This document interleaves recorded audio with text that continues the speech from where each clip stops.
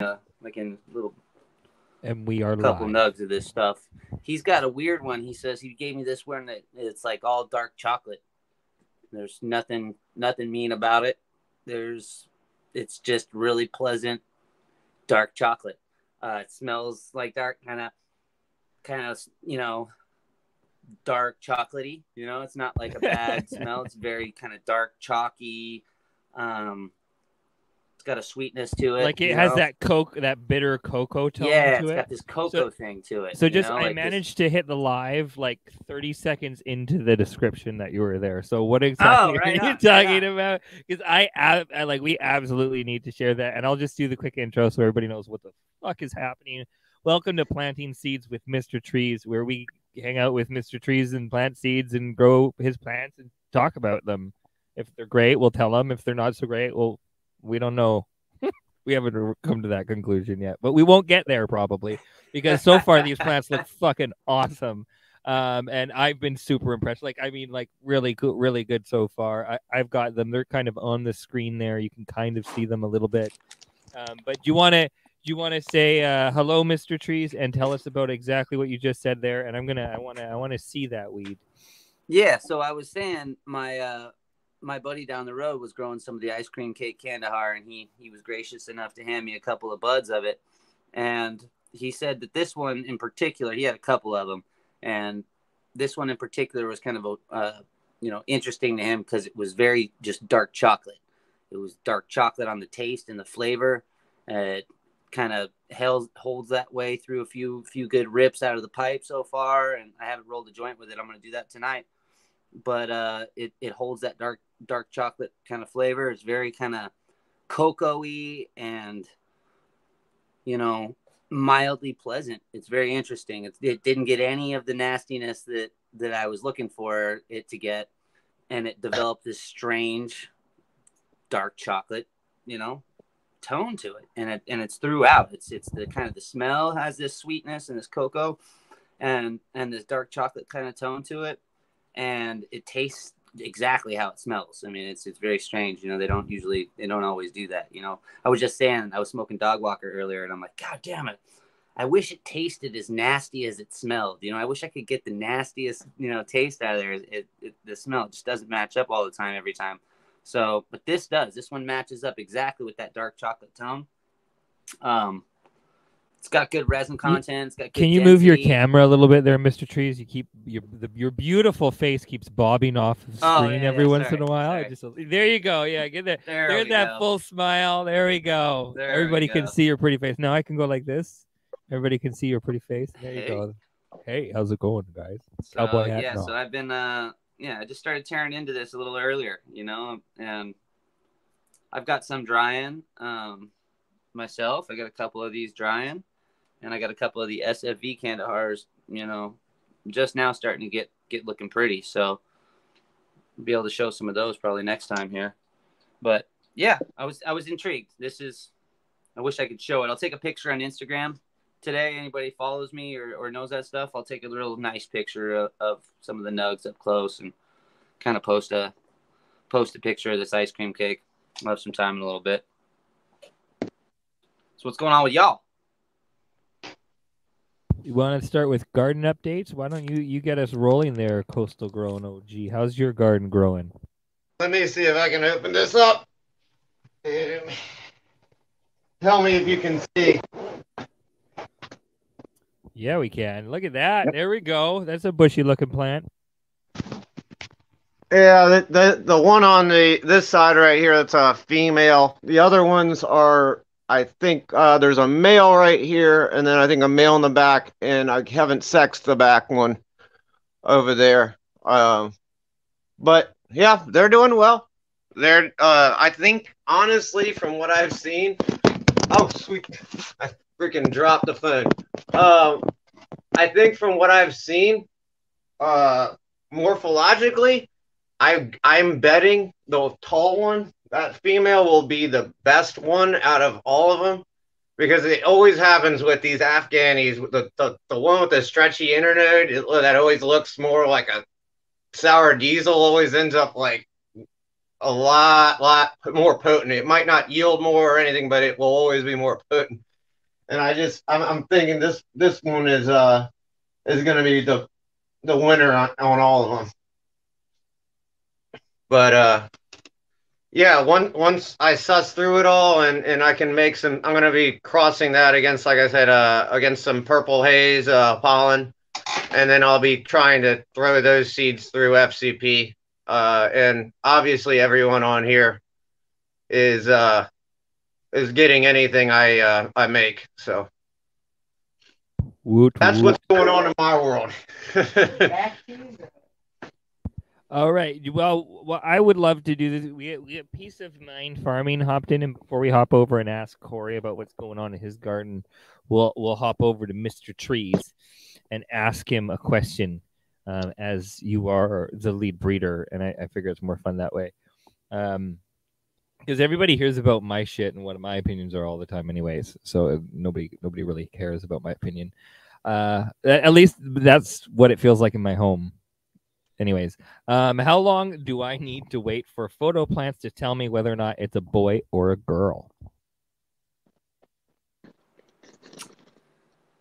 You know, it varies. It needs to reach sexual maturity, so it's got to have several node sites.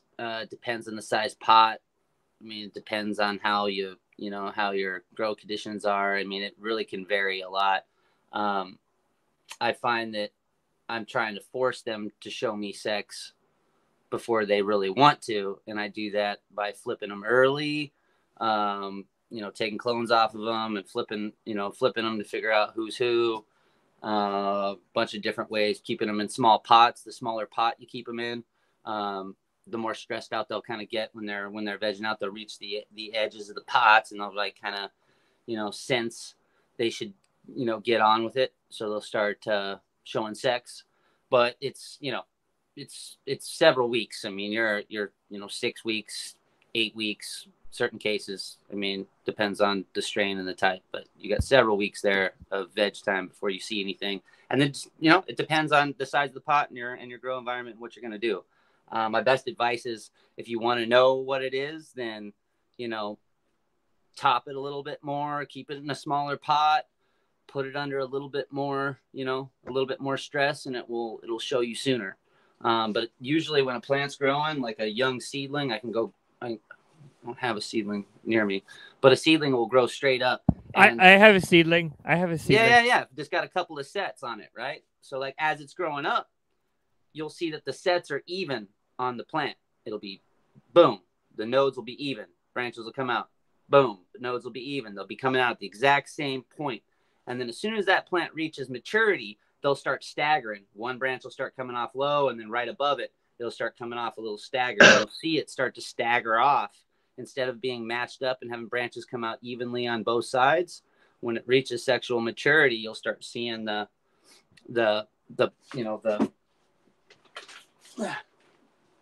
you'll start seeing a branch coming out on one side, and then it'll go up a little bit, and then a branch will start coming out on the other side.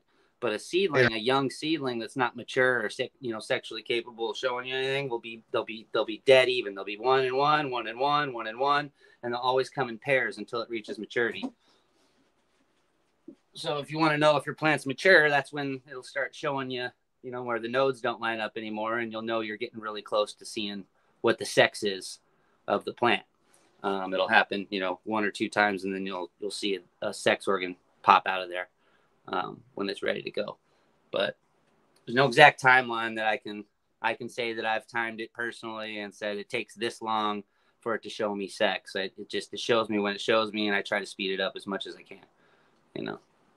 I agree 100% on the stress. I feel like stress drives it to sexual maturity because it's trying to just live and reproduce. And you like the plants behind me are like roughly 4 feet tall, and some of them aren't really showing large reproductive organs. And typically, like I can even get a plant to sex out at like 18 inches, pretty short in a 6-inch pot. And these are in 3 gallon pots. And it's just one of those things. It's just, if the plant is happy, it's just going to keep trying to live its best life, I guess. It's not helpful for us, but that's what it wants to do. So it's going to do it. And yeah, I'll just, I just accept it and just go with it. And if you want to force it, you can just force it into 12-12 and that'll do it. I mean, you can force a seedling into 12-12 and like drive the flowering early. I mean, the plant's not going to have a lot of biomass on it, but it is what it is. So yeah, I agree completely about that. So peace of mind farming. When did you put your seeds down? Like how old are they? Because it depends on when you started your outdoor. Like some people like me start some outdoor stuff like maybe in November. Maybe I get really ballsy and start it in September and like really like go big, go home, maybe be an idiot. Depends on you.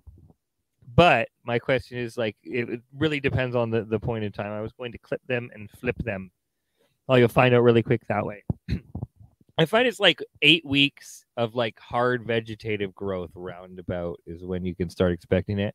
And you know what I see most often happen wrong is people just jump the gun on it and they think it's a boy and they just chop. They're just like, oh, it's a boy, fuck, chop, chop, chop, chop, chop. And sometimes it's just like, if you wait a little bit longer, you would have seen some pistils. I know that brack might look extended or what have you. It is what it is. It's funny. I think it's better to save a plant than to not. And people think it's like how long before flowers start showing up do you usually start worrying about pollen dropping, Mr. Trees? You got a while. Like you figure you're gonna flip them, and then a week and a half, maybe 2 weeks, you're starting to see some things happening, and it's gonna take another week or two of growing before anything's really formed. And sometimes you'll get those males that'll have that little flower that'll just hang off and just be like this one flower that is like super pioneer and wants to open up early, you know what I mean? But as soon as you start seeing some actual formed balls, then the count is on. It could be any day at that point. One or two of those things could start opening up. But if you're watching it, I mean, you can see it a mile away, and you can watch it and let it hang out for a long time to be sure. You know what I mean? I've had males completely nugged up, like they look like friggin' colas, and none of the balls have opened up yet. And, there's no problem. You throw that out or whatever, that's, at that point. But sometimes you'll have those pioneer males that'll throw that one or two little flowers. So just, look at the plants. And, it's usually those lower branches too. That bottom half will throw those little pioneer ones a little quicker. But, look at the plant overall. And if you actually see a fully formed ball hanging off of its little stem, dangling there closed like a little eyeball, then, it's time to make a decision whether he's staying or going, because he could open it any minute. But you could watch it. It takes several weeks, 3-4 weeks before you have to worry about it. What's up, Coastal?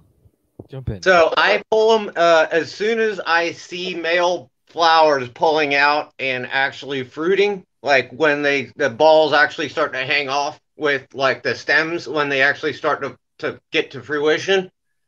That's when I pull them, and it's usually 10 to 14 days into flowering with 12-12. It depends. The other thing, I was geeking out laughing because it's like the other thing I was thinking about is every chem line and every OGK line freaking goes firm and you can't ever predict it. Or I guess you can predict it. At 6 weeks, there's going to be a ghost male flower somewhere. And it's going to pollinate it, and by 9 weeks, if you pull it early, because Chem D, Chem 4, Chem 91, and OGK, original OGK, and then all the other OGK lines, they all do the same thing, and they all want to run to like 10 weeks at least. And by 6 weeks, there's some ghost male flower somewhere that pops out, and you never can find it. And yeah, you always end up with one seed somewhere in that, and that's why every single bag of like any chem-based thing always if you buy an O of something, you're gonna find at least one seed. And I just think it's hilarious because it's like you're just fighting the tide with all this. I think that's super well put, man. Appreciate that. I'm a little bit stoned. I've had a long, tiring day in the sun. It's been beautiful. Probably not as long and tiring day as Mr. Trees because I feel like he doesn't leave the sun. He's like outside all day long. No, I don't. I was out there working my butt off today. You have scale. That sucks. Or it doesn't suck. It's just part of life. It depends on how you look at it, right? No, yeah. That's never it's a normal thing around here. You go to any citrus place and we find scale places, but when it gets ugly, whoo, it's fun, You can see some cool stuff happening, But it's it's one of those things, and it's it's a nutritional thing. Those sucking insects are picking on plants, and it's just one of those things, man. I found Asian citrus psyllid today out in East County today. I was looking at some trees. I found some Asian citrus psyllid. Got some nasty. That's the bad one. That's the one you don't really want to see. And then everywhere else you go, you can find scale and woolly aphids and cottony cushiony scale and leaf miner, all kinds of funny stuff, especially right now, especially in San Diego, because we don't really have a winter to kill anything either. So everything can kind of just hang out and not die off and just pick up where it left off as soon as it kind of the warm weather kicks in, So if you're not on top of it, then then you get hit you kind of get that homeostasis point where everything's kind of in balance, and then you don't really have too many. You have pressures, but everything seems to be working itself off. It seems like you can maintain that better. That being said, you always have pressure. Yeah, that's life. Yeah, life. Isn't it though? There's no such thing. Well, no, I get break. I get a break in the winter. Yeah. Like it's like I get pressure in the greenhouse, but I have to like this spring. I've been getting a lot of aphid and a lot of aphid. They stay on the cover crop mainly, but I've had to do some bug releases, and I put out some brown lacewing. And we did a video on that, which is pretty cool. And they're voracious motherfuckers. But that's I'm dealing with that right now, and they're still around and they're here. They're not like any huge volume or pressure at this point, but there was clearly an imbalance that happened. But I get the winter and like things. I once I fight off the initial fall, like things try and get somewhere fucking warm. It's like it's clean sailing up until fucking March, up until that point in time, unless I have other stuff come in. But I tend to get the area pretty well balanced, and then it seems like my plants go in there into the flower tent, and then I have like a pretty heavy level of like predatory pests in there, like crazy mite, like all large population of rover beetles, all sorts. So when that soil comes back around and gets back into the greenhouse, into these pots, I feel like I've like souped it up with some predators and then like brought it back, so it tends to work out. But shit happens, man. Life goes sideways, Yeah, fucking it can happen. No, it's even more tough. It's even more tough here, because we have like the most, we're either like number 1 or number 1.5 or something like that, but we got the most diverse plant population on planet Earth here in this little San Diego little zone. More plants from around the world will live here and thrive here more so than anywhere else on the planet. Like we get a more variety of that, and the same it's like the sweet spot for climate. Exactly. So that's also the case like with different insects, right? So we have like pressures from all over. And then we have insects that don't have any predators naturally, like the Asian citrus psyllid and other things like that. Those predators don't really exist here currently, and there's nothing that really is taking that thing down at this moment. We're waiting for nature to recalibrate.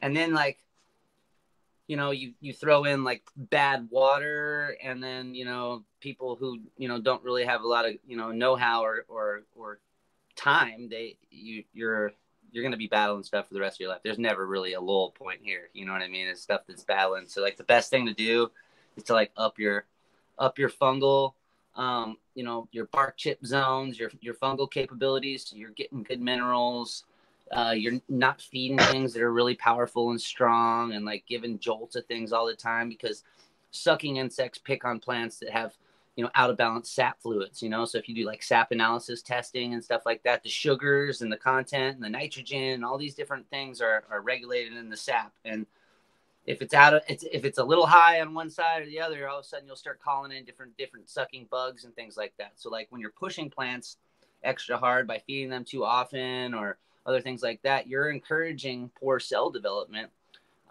because you're not allowing the fungi and the organisms around you to kind of do your thing and protect it and feed it at the ratios that it needs. So its ratios are off, and then it's getting picked on, and because it doesn't have those good, you know, relationships happening, the cells that build the plant are thin-walled and easier sucked on by those sucking bugs like aphids and scale and all those other things. So it's like those trees, the best thing you can kind of do is, you know, almost less, you know, in a weird way. You know, it's like you gotta allow them to kind of function on their own and give them a good environment so that they can start cycling their own nutrients, and give them things like composts and worm castings that are not very powerful and strong, but are plant ready, and, you know, build up their immune system, in other words. Yeah, and then time of year feeding and stuff are a big thing. Like, you don't want to do things at certain times because you're going to encourage certain things. I mean, there's all kinds of stuff that we'll never learn all the intricacies, you know what I mean, and how to outrun them and how to. It's always changing. We're gonna fucking try. I'll tell you what. And life wants to fucking live, you know. It wants to do its thing, you know, and we would just want to control it. That's right. That's right. That's right. And there's no, you know, it's everybody wants to eat. We all get families to feed. We all got to do our jobs. We all got to find a way, and we're all gonna do what it takes to make that happen. And the insects and the predators and the little microbes, all that shit's no different. You know what I mean? When it comes down to it. So everybody's going to be fighting and battling, and you going here, you're going to go here. And sometimes we might be up and other times we're not, but it's just like, yeah, work on having a healthy rhizosphere or a gut bacteria, you know, and you're going to have, you know, a better chance at fighting those things. And like that lemon tree, it doesn't have any bark chips under it. It's just sitting there. It's, you know, probably been vulnerable. Fed, you know, liquids and other things and funny things going on with it. And it's just, yeah, you don't, you know, it's not something that is ideal for its rhizosphere. So it's getting picked on by sucking insects. It's no surprise, you know? So, hey, can I show my plants real quick so I can shut my lights off? They're gonna. Yeah. Hey, and Corey, if you want to shoot, I totally forgot to message you. My apologies. If next time you want to shoot a video, and then just send it to me, we can make sure that it's there, so you don't have to fuck around too much, if that's a little bit easier. And that's cool. I may take you up on that. The thing is I usually have my lights go out at 10, and they start getting saggy and droopy, as you know. So I just kind of wanted to. And plus, too, I got this one, and maybe somebody here can help me with it. But so obviously they're kind of all saggy, droopy, but they're all looking fantastic as far as, you know, the leaves and. Try and really slow your camera a little bit. And if you could do me a little bit of a... I just want to get to this one. I'm sorry, London. I'll focus in on this one real strong, but this is driving me nuts. This plant is just getting worse and worse. I've potted it.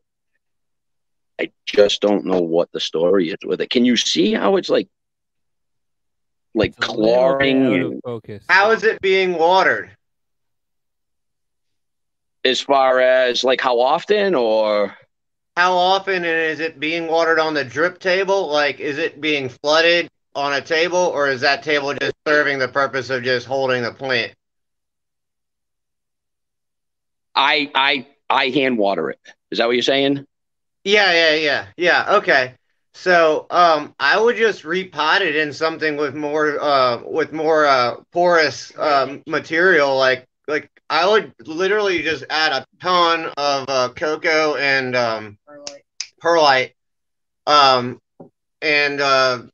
think it's an aeration issue? That plant is going all sorts of weird. Like, it's got hooking on one side, it's got super flat leaf on the other.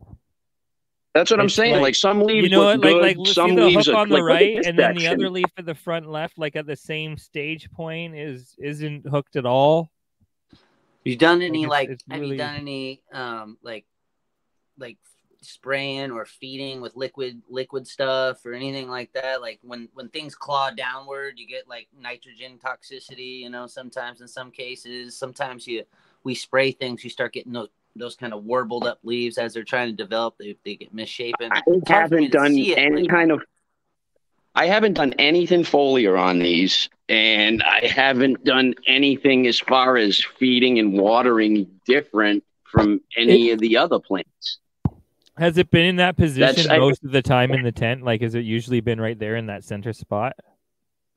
No, I've moved them all over.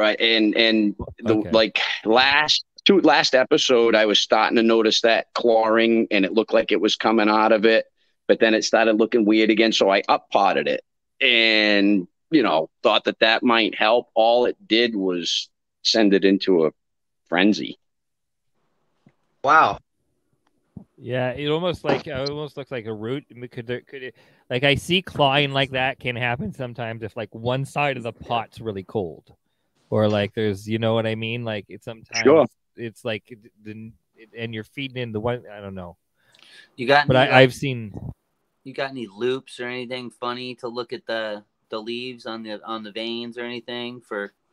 Yeah, you haven't spotted spider mites or anything like that, have you? I'm all over the plants for that stuff too, especially with seeing stuff like this. I haven't seen anything, and I've gone so far as using the microscope. What's the soil like? I mean, is the soil like, is it spongy? Is it wet? Is it good drain? Is it too dry? I mean, it's pretty dry. It could be. I'd say it's on the drier side, if anything. I try not to go super heavy on the watering. Your fingers are on your camera lens a little bit. I don't know. I mean, I guess I'd have more problem with it if it was more than one plant. Yeah. You know what I mean? I don't see any of that on. I still got you guys? Yeah. I think I lose you when I go in my tent. My problem is, I think my problem with all of this is that it's the only one, and I'm doing everything exactly the same to all the rest of them. And I don't know. You're doing a good job. Don't beat yourself up. This shit happens to all of us. We all deal with it. I may never get an answer for this, but it'll drive me nuts. Oh yeah, it'll eat you alive. But at least you have the balls to show it to everyone, and so. It happens to all of us. Like, at some point. I hate like fabric. I'm definitely not ashamed of it. I just want to figure it out if I could, If it was me, I would take it out of a fabric pot and I'd put it in a hard-walled pot. That way, it would hold on to the moisture better, and we could kind of figure out if what the deal is. Because like if it's throwing those weird claws and the leaves look funny and there's no bugs on it like that, and there's no foliars or sprays been done to it, none of the other ones are having a hell of a time with it, and that tells me it's something in the root system, right? Like it's something that the command center of that plant is messed up, you know what I mean, in some aspects. So like, something happened to it? Is it like, is it too dry? Is it whatever? But you can bring back all the integrity to that rhizosphere by putting some walls on it and keeping it in an old-fashioned plastic pot to see if that does any difference. But if it was me and it was looking all junky like that and I didn't have any answers for it, I'd probably isolate the son of a bitch and figure out what was going on that way, you know what I mean, before it got the boot, you know what I mean, because it ain't cool, and that tells me something's going on, somewhere in control center, you know what I mean. That's control center problem. I thought the same thing, and I thought maybe up potting it would have helped. And usually if I'm having a struggle in any way, shape, or form, if I up pot them, generally within a week or so, I can try to get them back. But up potted, were the roots looking pretty good when you up potted? How did the roots look? The roots looked all the same. I mean, I didn't notice anything crazy on it. Sometimes I wish it was still in plastic so I could pull it and look at the roots, but yeah. I have your plastic pots. So that just reminded me what Tyler was saying. made a lot of sense because that was the first thing that went through my mind was root rot, or the plant's either overwatered or underwatered. So that's why I responded saying make it be able to be drier. But it could be that it's underwatered and it's not holding. But what you can do to figure out if it's root rot and it's overwatered is just pull the plant out of the container and then just look at the bottom of the container. And if it's brown and you see brown roots, there you go. And like it just occurred to me, I was like, this is the simplest thing ever. Like, why not just do it that way? You know, figure out the solution right there. But that's my little thing I just realized in the middle of him like speaking about that, because yeah, I agree 100% on all that.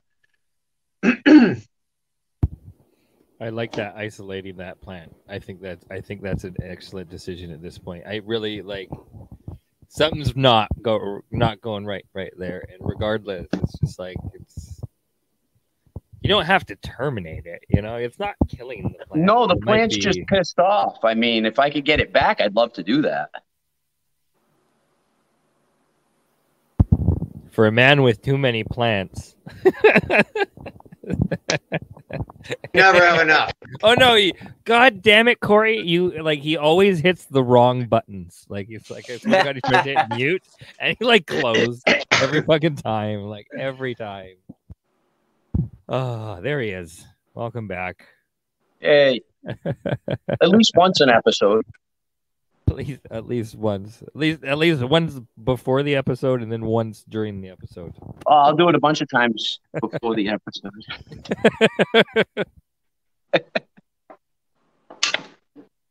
So, what's your hate for fabric pots there, Mr. Trees?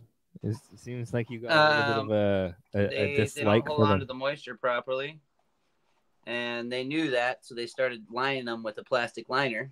After a while, they figured that out, and they don't hold themselves up. They're structurally unsound.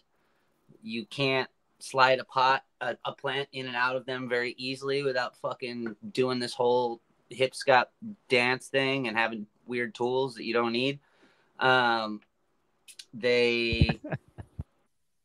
Every time I put something in a fabric pot, I really, really just sounds like it pisses you off by the end of it. Yeah, I always regret it. Never had a good time.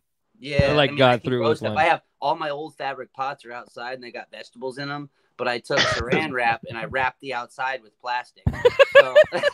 So really, it doesn't, it defeats the freaking whole purpose of the whole thing in the whole point. Homemade plastic pots.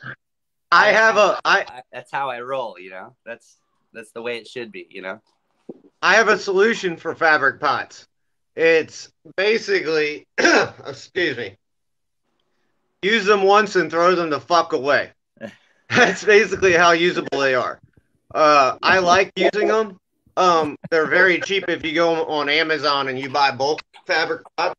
They're cheaper than buying the plastic pots. I mean, I used to do commercial, and those little 6-inch pots, I mean, you could do 4 per square foot, and you could easily end up with 400 in a room. And that would easily end up over $1,000 for these containers. And it's like the fabric containers, especially going and upsizing and doing larger plants, you can do a lot less. And so it is good, but it's like, yeah, they do dry out really quick. And then what you end up with is where you end up with that basically cannabis eats a lot of nitrogen really fast. And so but it doesn't eat all the phosphorus and potassium. And then it ends up with this lockout where you start to see it where towards the end of it drying out, it starts to look like it's overfed. And so then people do all sorts of things to try to fix this problem. And the reality is all you need to do is just flush. I just see that a lot. And that's just something that I've been really well aware of. On top of the pots tend to hold the salts on the outside, and you'll see like white on the outside of the containers, and that's just the salts that have just dried out on the outside of the container. And frankly, on top of that, for IPM purposes, you know, the whole idea that you could be transferring insects from one grow to another, it's like it's not worth a $1 and something cent fabric pot. So I think they have a place, but I think they are kind of like something that you really can't rely on. My wife is saying, yeah, you just treat them as disposable items. That's it. Every week, this is going the same for me. You know, like liquids with them. Fuck. Every week this goes the same with me. It's like, hey, I do my whole cloning thing. It's like I put all this stuff in the water. Mr. P's like, no, you got to put it in the fucking water, like just fucking water. And then this week it's like, you know, I wanted to highlight this while you were shit talking fabric pots. Yep.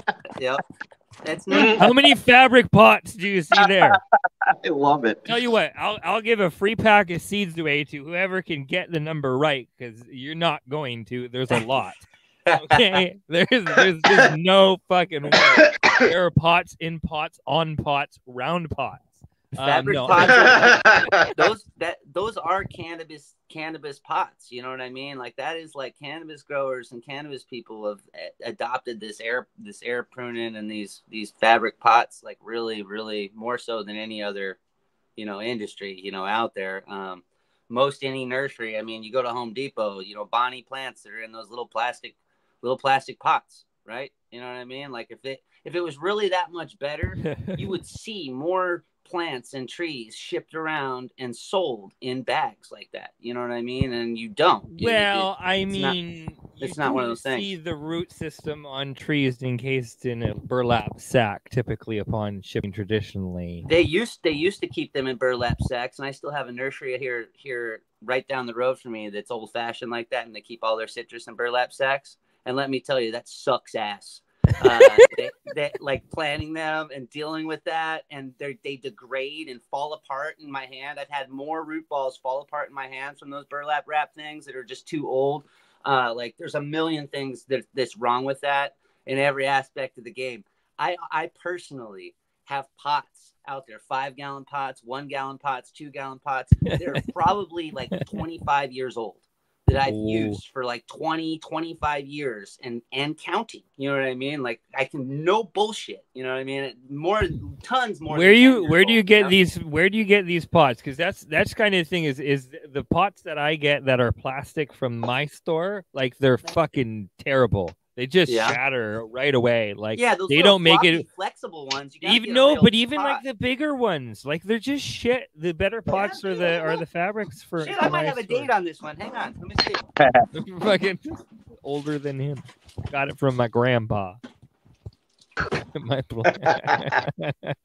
You must have some old tools at home. Yeah, everybody needs to have some old tools at home. No, you're both wrong. There's more than that. 69 and 87 is not the correct question or answer. So you know what I'll do is I'll take a minute here because I think this is important, and I've been pushing this out a little bit lately. Check out the unicorn cup in. So check this out. These two pots right here have stickers on them from when I got them. When these were plants at the nursery that I worked at when I was a youngster. I was like 20. These two pots right here have probably been around for, I haven't worked at the nursery for 10 years. And I got these, like, I don't know, probably like the first couple of years that I worked there. And I worked there for 10 years. So these are almost 20 years old. These two 5-gallon pots, they don't look all that pretty. They're a little dusty, but when I polish them up, they'd be good. But not one of them is cracked or broken. They're solid. I mean, it's like, fuck. I got this. It's got a little peel right here, and this got a tiny little peel. No, you got to get rid of that now. But no, this one's got 2 more years in it, man. You know, got 13 more years at least. Gone, but it's still, you know, it's still stronger and will stand up better than that damn fabric pot. And I'll use it before I use a fabric pot. You know, so. It's just interesting, you know. I don't care about the whole fabric pot thing. My dad always said the best tool in the toolbox is the one that works for you, that you know how to use. You know what I mean? And some people grow dank weed. I mean, I've probably smoked tons of dank weed that were grown in fabric pots. You know what I mean? That's not the. I don't think the pot's going to depend on the success of dank weed. I think it's like it's more the grower, you know, at that point, and it's like, but they just make my job harder as a grower. In general, it makes things harder to transplant, makes things harder to water, makes things harder to feed, makes things harder to like stack up next to each other. It just makes things harder. So I just don't use that. I can carry friggin' 10 plastic pots. I can put them all in my fingertips, like little 1 gallons, and carry like 3 or 4 at a time. You know what I mean? And like really get through without anything structuring. Yeah, you got that, square boy. You know what's up. But that's it just makes everything harder for me, you know? So I don't use them for, I don't pay for them. I'll use them if I have like them lying around or if I need something in an emergency, but shit, I'll go buy a plastic pot before that, you know, for sure. These are 15, this is 15 fucking years old. Look at this. Falling apart. I finally have to retire it after 15 fucking years, but yeah. The shit eventually does fall apart, but yeah, it happens. It's always tragedy because you're like, damn it, they were $3.50 a piece, and you gotta buy a lot of them. You could get another run out of that. Yeah, it's one of those limp it through. Push it through another little. Put some tape around the rim, tape that up, push. Yeah, it through, easy, you know? Another run. No, you know, it's to each his own. You know, I'm not here to throw shade on any of that stuff. It's just over the years, I'm insulted. In lots of nurseries and. No, you made good points. I mean, they're all good points. You can't pick the bags up without everything falling apart. Really, I mean, unless the roots are in control completely, you're going to end up with a mess. Yeah. That makes a great point. You definitely have to water a lot more with them. So unless you're right on top of it, they're drying out a lot fast. I mean, you make a lot of great points. I don't know why I like them. I just heard, London, you're doing it wrong. I hear that every day anyways, no matter what I do. What, London, you're doing it wrong? Why are people saying that to you? Why are people telling you that I'm doing it wrong? They're chasing me, telling me. I like fabric pots because like fungus gnats and stuff can't go in through the bottom. Right, they don't have the holes in the bottom so that more insects and root-dwelling insects can't like sneak up through and like have little houses under there, and you're like, you know, you're battling stuff like that. Every once in a while, I'll throw a plastic pot inside a fabric pot to seal off the bottom for fungus gnat control. If I have like a fungus gnat outbreak, I'll use them for that. You know what I mean? Or I'll bag the bottom just so that I can kind of, you know, keep that. So that's one. So basically, they're part of your IPM only. Yeah, exactly. You know, in rare cases, but that's something I have used them for successfully. You know, and every tool's usable. It's just, you know, what works for you. Yep. We were discussing IPM last week, and I was discussing using perlite as like a liner to prevent fungus gnats because when they try to go in, it breaks their exoskeletons up. And it screws them up. And for whatever reason, it really actually works because it's like glass. It's like if someone was walking on like a whole bunch of glass shards. And we also discussed, this was interesting, painting the stems of the plants. And this is really interesting because I went and talked to my farming family, and then I also looked it up on the internet. We're both right, and we're both wrong in a way. I don't know how the hell this happened. I went down this rabbit hole of internet bullshit, and with my family and all the farmers that I'm related to, they basically told me this. They run like a few thousand acres of farmland. And they said that they do the painting on the plants for ants and for rat and iguana prevention. But then I've heard other people say that they only paint the plants just to make them look pretty, especially in tourist areas, and that it doesn't help with rat and iguana prevention. The whole point of it is if a rat eats a piece of like a banana, you can't, like, people would try to cut off the piece of a banana to try to make it clean, but because it wicks up the bacteria or virus, because it's a plant, it's a wick, it naturally wicks everything. People would still get sick, and so they thought that they could do that. They also tried to wrap plants in aluminum, like metal, like flashing, and so it became it was for what you said, Tyler. You were very correct. They did do it. They told me for anti-desiccation properties for the stems, and then they also did. Some of them thought it was good for anti-pest applications, and then they also did it for just vanity. And it was kind of funny to just see, like, all these people that I talked to all been like, no, that's wrong. This is what it is. This is what it is. This is what it is. And it's the tale of you ask 1,000 people, and you're gonna get that whole answer.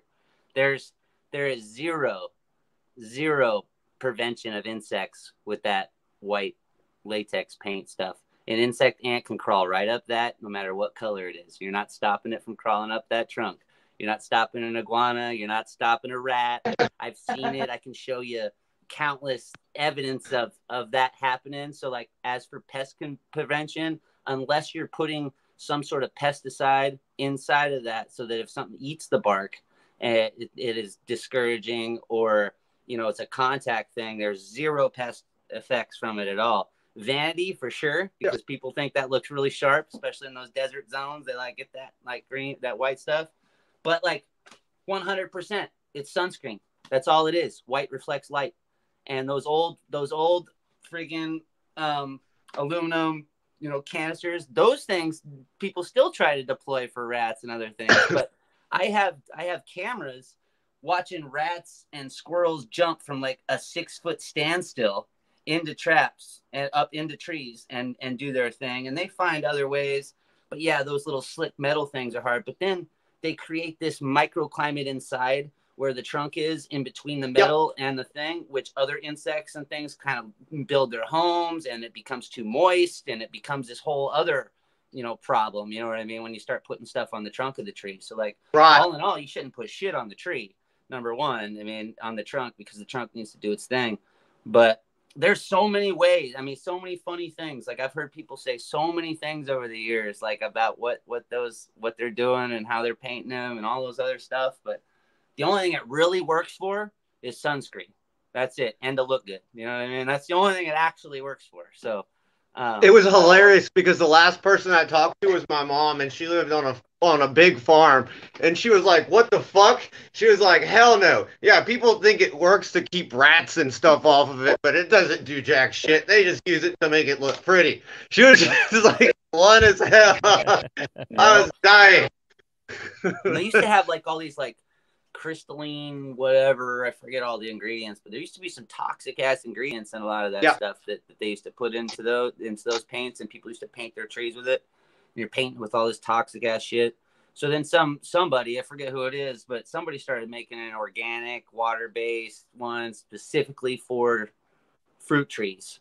And it's like a tan color, and it's I forget what it is, but it's like you mix it yourself, and it's like all natural and nice, and you can paint your tree for, if it's got a bunch of sunburn problems, and that helps. But it's hard to find, it's hard to find any, number one, and then it's number two, it's hard to find any real information about what it actually does, or with anything in farming. That's all of us, playing around and doing our thing.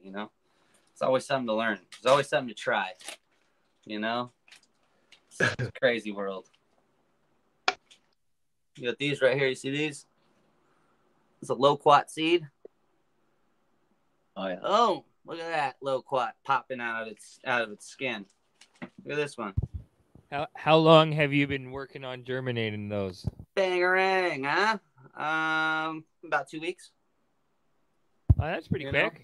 I got because I know some apple and some other seeds can take a really epically long time. Like, you gotta like cold, put them in the fridge for a month and stuff like that. Yeah, like things that need cold will take a lot longer. Like things that actually need a chill time or a rest period those things take really, you know, they need a little bit of time to settle in, you know, whether they get refrigerated or cold or not, they still need to rest. But like tropical plants, like friggin' mangoes and friggin' loquats and avocados, things that like don't freeze, you know what I mean, that stay going all the time. All you need is a really, really nice ripe fruit that's fully mature. And you can take that seed out and dry it out, and, you know, within a week or two, germinate it, and it will pop. You know what I mean? It'll do its thing like right away, which is way cool. Same thing with cannabis. There's some cannabis that's, you know, the equatorial stuff will friggin' pop inside the bud on the plant. It'll actually friggin' do that in a lot of cases, which is nuts. And then I've seen some of those sit around. Yeah, go ahead. I've said I've seen some of those photos. It's pretty epic. Yeah, and those are normally like equatorial sativa type plants, or plants that don't come from a colder region per se, you know what I mean, you know, in their lineage, you know. And the ones that do, they come from different places. Those other things, they need more of that fridge time, or to sit around in the cooler, or dry it out for a month or two, a few months before you can actually, you know, get a good germ rate on them, you know. Germ rate will go up on some over time. Some, the germ rate's great right away and will go down, you know, as the longer it sits, you know what I mean? So it's really kind of strange. So with all plants, I kind of adopt that. I've got some Honeycrisp apple seeds that I'm going to germinate this year. They've been in the fridge for the last 6 weeks. They'll be in another couple weeks, and then I'll take those out and I'll germinate those, and hopefully they'll go that way. But whenever I don't, you know, wait on an apple or get an apple seed cold, they don't like to come up as easy, you know. Some will. Yeah. They don't like it. I've been trying to pop. Oh, I gotta look it up. It's like I gotta look it up in a minute. It's some sort of a vine, but it needs like some cold for the cold time as well. And it was just like, I've tried 3 times so far. I'm like, I gotta go again. Try again. And I think I'm just like being impatient, you know. And then sometimes I put stuff down, it's just like and go. And it's like you just don't care. Yes. It's, you know, chill. Wet. Take it super easy. What are you smoking on today, Corey? You look like you rolled up some bats. I am smoking, this is Juice Box, which is from James Loud. It's Gelato 41 by White Runs. And it's dry but not cured, but I kind of like it a little bit tacky like that, so I can't seem to put it down. I keep smoking on it because it's got that nice, fresh, sticky flavor. Yeah, sorry. Love it that it's way. Like candy.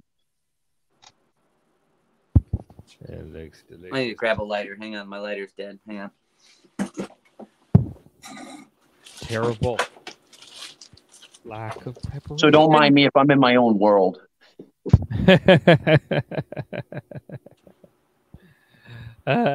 So how's the chat doing today? We're having a fun time. So where you got, like, I've got clones cut. I'm probably like, I don't know. I should have sex. I think I have sex, but I don't know if I have sex. You know, I'm probably about 3 weeks before I'm like really, really, really confident on it. Before, you know, I'm not going to rush it. And if I find a really good man, you know, I'll keep him around. My house is full of women. There's like, I got my wife, 2 daughters, and then upstairs my dad lives with my stepmom and my and my little sister. So it's like, it's all girls. It's just a lot more of them. So I got to keep a couple stud males around once in a while, and, you know, kick it. I'm starting to see sex on a couple, but not on all of them. I think I got a little while to go. I'd like to get going on them, but I still haven't really. I don't think I'm not. In my opinion, I don't want to take clones off them yet. I don't think they're quite big enough. Yeah, mine are actually doing pretty good. They're in the front there. I don't know if you can see it really well. Let's see. I need to get my longer cord so that I can reach it, because I don't know if I'm going to be able to make it all the way there. You flower in 3 gallon too, don't you? Yeah, I go all the way through. Can you see me okay? Am I there? There you are. Yep. Cool. Let me just raise this cord up. So these are his 1, 2, 3, 4. And you can see, can you see down to the bottom of the plant on the screen? Yeah, they're How big. far do you get on it? Yeah, they're pretty big. So they're up to my waist here. I've stripped most of the lowers out of most of them. This one's got a little bit extra. But they're doing really, really well. And they're not quite there yet. They're starting to smell. This one looks quite masculine, but we'll find out soon. So I got one that looks male. This one I really want to be female. But again, we still have very even noting. It's not even doing the spacing all that much yet. These are still really even as well. Yeah, those are nice and big. You're doing well. These are only in 2-gallon pots. And they probably won't ever go any larger than a 2-gallon pot.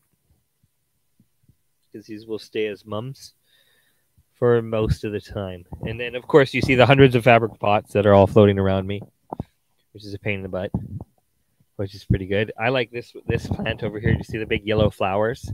That's rutabaga from last season. Then I'm flowering out to seed, which is fun. All sorts of cool stuff. Broccoli, the Syrah, the Velvet Skies. I've got, what is this? Acapulco Golds going in. These are actually the cross of Lemon Kush Headband and a Landrace Acapulco Golds, which is good. I got a whole big ass tomato too to eat. I mean, I've been excited. It's been a good season so far. I'm excited for it to be like cheerful and nice and maybe actually get some fucking sun instead of the wicked, horrible, gross rain that we've had the whole fucking last little while. It's been just disgusting. Like, this is the first, it's May 2-4 weekend, and this is the first time I've been able to fucking open up my my greenhouse at all. And then, so I'm going to be able to leave it out tonight because it's not raining at all, and everything get nice airflow and get like full sun without a greenhouse cover on it, and everything just pops. It just blows up. Got to bring everything out and spread it out into the garden and to the other sides. I've got way more tomatoes than I want. I've got like whole big tomatoes ready to pull off the vine right now, which is pretty sick. I should pull one off and you guys can see them because they're like ready to go. Yeah, I saw some of those in your video, man. Those look great. You're cranking them. That's good. You're on top of it, man. You're not doing anything wrong. Just so you know, you're doing it, bro. That's the key. You're doing it, man. Look at this big fucking thing. Isn't it gorgeous? Boom. That's beautiful. I've dude. got a Look at question. that. You know? I got a question for Tyler. Yo. My wife tries to grow San Marzano tomatoes every year, and the damn hornworms keep getting at them. How the hell, because I don't do outdoor growing. I do indoor. I've only ever done indoor. How the hell do you control hornworms on tomatoes? Because they are terrible out here. All right, so hornworms are a bitch. They hide in the soil too. So like they'll like hide in the soil, and you know that's why you can't find them sometimes, and all kinds of weird stuff. They'll get big and ugly and fun. BT, man, you got to spray them with BT. If you're gonna spray them with anything, you got to spray them with some BT, and that solves the problem right there. You know what I mean? They'll be done right there. Kills all worms, safe to use, all that stuff. You probably do it once or twice. Yep. Bacillus thuringiensis. Yep. You can get any BT for cheap anywhere on the planet. You know what I mean? Just use that. That's done. Or, you know, get your little tomatoes, you know, doing their thing, and you can always use my mosquito net, you know, tactics. You know what I mean? Where you put them in a little mosquito net tunnel, and then it keeps the moths from flying, because the worms come from moths, man. So all worms are like moth larvae, you know, or butterfly larvae. So they're flying in and they're visiting your plants and laying the eggs, and, you know, and then they're hatching and doing their thing. So if you eliminate them to be able to touch your plants, you know what I mean, that solves a lot of the problems too. But things like tomatoes need some pollination help and other things. So screening them off too early can be a problem. You know what I mean? But if you've got big tomatoes and you got tomatoes that are already set on there, and you can set up a little screen hut. You don't have to spray them with nothing. You can get your tomatoes to the end, you know, no problem. But if you just spray them with BT and do nothing else, it solves the problem. They're basically saying just have a greenhouse and get rid of all the bullshit. Well, if you have a greenhouse, that would be great. But still, you have to have it open. You know, you have to have some pollination stuff. You got to have some bugs, you know, to kind of fly around. You know, so. But yeah, now spend $10, get some BT, and friggin' spray those things once or twice, and you'll never have that problem. You know, you end the problem. I have experience with BT and BS. People might not know Bacillus sphaericus and then Bacillus thuringiensis. Those are chemicals that are derived from bacteria that eat the gut of the insects. And I used to actually run massive contracts for like thousands of acres for the federal government applying those things. So I know exactly what you're talking about, and it's funny that you actually mentioned that, because I never thought of that as a useful application for cannabis, because it was, or even betas, because it was always to me something you used to kill basically pests like mosquitoes and stuff, because that's what they typically utilize it for, is mosquito application. Mosquito dung. Yep. All kinds of stuff has different, you know, bacillus species like that in there. But yeah, like for tomatoes, like I don't like you. I mean, you can use it on cannabis, and people have been doing it for years. I've done it, you know, hundreds of times, you know, but I don't like spraying my cannabis with BT, even though you could. That's why I always do my screen technique. You know what I mean? I use the mosquito netting or a hoop house type situation where I can kind of screen off the moths, and then I don't have to spray them with anything, because cannabis doesn't need a pollinator from a bee or somebody to make it do its thing. You know what I mean? So I don't need any outside help. So I can screen those SOBs off early, and they don't have any bug traffic at all. And I don't have to spray them or do nothing. You know what I mean? Which is nice. But BT, shit, if you got too big of a plant you can't screen off, or you don't want to do that, you just spray with BT. You're good to go, man. Especially for tomatoes. That's easy. That's good. That worked really good. Solve your problem. Well, thank you. That's a good piece of information. Yep. How long does the BT last for you? It depends on how hot it is and if it's really moist out and like conditions outside. I'd say, you know, somewhere between 10 and 30 days. No kidding. You know, somewhere in there. Okay. I've seen it only last 2 to 3 days in applications and large scale applications, but I guess it's probably the dosage.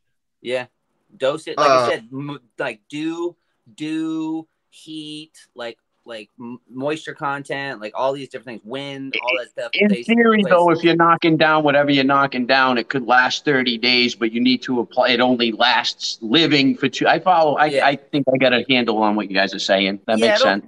It'll tell you too on the bottle. I don't have a bottle handy because I don't use it as often anymore. But like it'll tell you on the bottle, like you know, do it every 2 weeks, or you know, this will last 30 days at this ratio and stuff like that. You know what I mean? And it must depend on what you're trying to fight too. Exactly. And with cannabis and other things, some things like sometimes you got to go. Like he said, it might not last more than 2 or 3 days, a week. If you did it every week, you know what I mean? It might tucker out. And also like those biological type sprays, all kinds of them, you know, BT, spinosad, any other bacillus, all those things that are just those biologicals, when they are kept in like hot and cold conditions, like if it's sitting in an old hot shed, it loses potency. If it's really, really cold, like those types of conditions where the temperature fluctuates, that's going to affect your potency too. So it might only last 2 days if it's a real old bottle, right?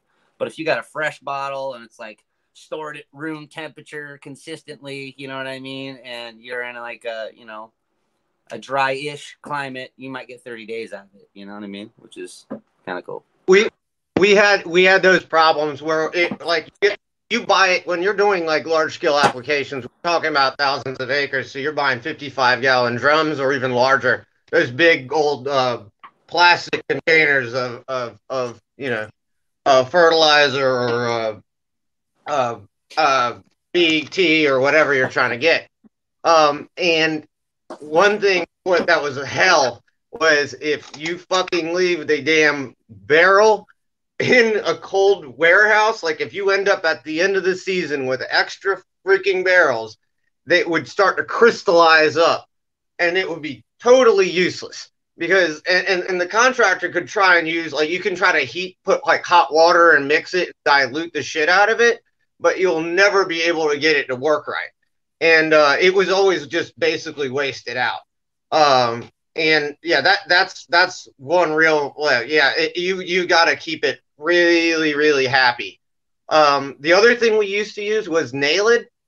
The EPA doesn't really like to issue grants for usage of it anymore, but that stuff will kill bugs faster than anything. I wouldn't put it on flowering plants, but for large scale application or you know, like and like large scale application, I would probably look at that if you're trying to knock down bugs. But it's a pretty nasty chemical.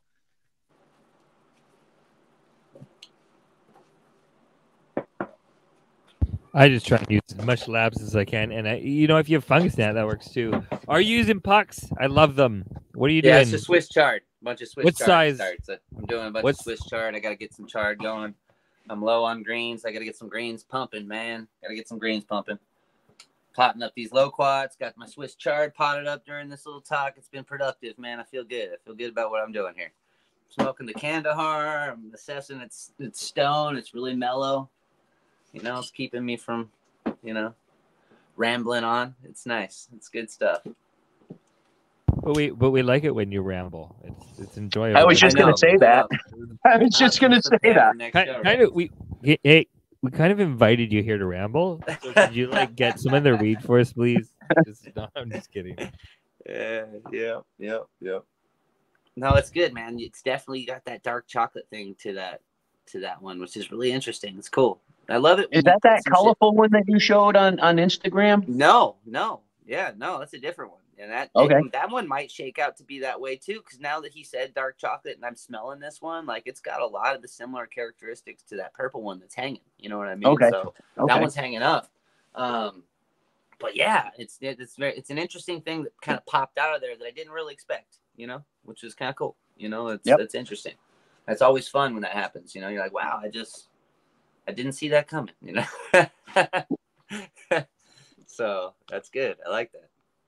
But it's got this real dark chocolate thing on the back end. Like I can taste it right now. Like I took a rip a second ago and yeah, it tasted like dark chocolate and all, but right now it's really like I ate some sort of like a Hershey Kiss or something, you know, like a dark chocolate. So you're getting something totally new from either of the two parents that you've tasted. Yeah, well, yeah, there's no chocolatiness. Well, I mean, I wouldn't consider ice cream cake chocolatey at all. I mean, it's got a thing to it, but I wouldn't consider that chocolate in any way. And the Kandahar itself, like I haven't smoked a whole ton of that. I'm gonna smoke a bunch of it this season with the pure stuff that we're growing out. But I didn't see any dark chocolate in the ones that I had grown out already, or anything that was like I'd say, oh, that's chocolate, you know. But being that it is like really, because all the pure Kandahars are really more squat and the node spacing is pretty tight, you know, tighter together than other things. And, you know, Bubba's and stuff are kind of like that. And those old Afghanis are like that. And the chocolate hides in there, you know? So I mean, I guess it's hiding in there for sure, but it's definitely not something that I expected. And it's not something that I'd see. And then the prominent, like how strong it is on the aftertaste, you know, is like really, really kind of cool. You know, it's really kind of cool. I can see why he gave it to me. You know what I mean? Because it's got a kind of a cool thing, you know, with it. It's like you look at it, it's not the most super flashy thing in the world. It looks really good. I mean, but it's not like super, super flashy. But the taste, that aftertaste, has got something to it, man. It really is. Yeah, I can see why. Stays in your mouth after you smoke it for a while. Yeah. I like that. That. Yeah, so I'm interested to taste more of those SFE ones now to see if, you know, there's any chocolate hiding in those, because the cake in this, that's, you know, that's interesting. So yeah, I've never talked about plants that I haven't smoked as much as these, so every time we talk I get more and more excited about it. Well, that could be good and bad, you know, you never know. You get your it's all good. It's all good. But it should I'm happy with it. I think I think this is some fire stuff. I think people would enjoy smoking this with that chocolate stuff. That's nice. There seems to be a good amount of variety in the pack. You know, like it's like consistent, but it's not overly so. Like I half the time when I look at it this way, when people are buying packs of seeds, when they're talking about home growing and kind of on the level that we're doing it, especially for the hobbyists, they're going to pop a couple seeds, probably flower them all the way out, you know, and then they're going to go through their pack and pack of 10, and they'll come back and visit here and there. And half the time, these people want a little bit of variety. You know, it's a lot more fun for them to get a little bit more fun and unique flavors, and not every single plant be the same. I mean, there's definitely that consistency there that can be enjoyable, but I like a little bit of variety, especially if you're growing out like a whole tent in one round. Like I'm going to put like 12, I'm going to put down 9 of these ice cream cakes kind of, and if they're all exactly the same, you know, boring. Fucking now I got, and you know, because you're just growing like, you know, a couple pounds for yourself.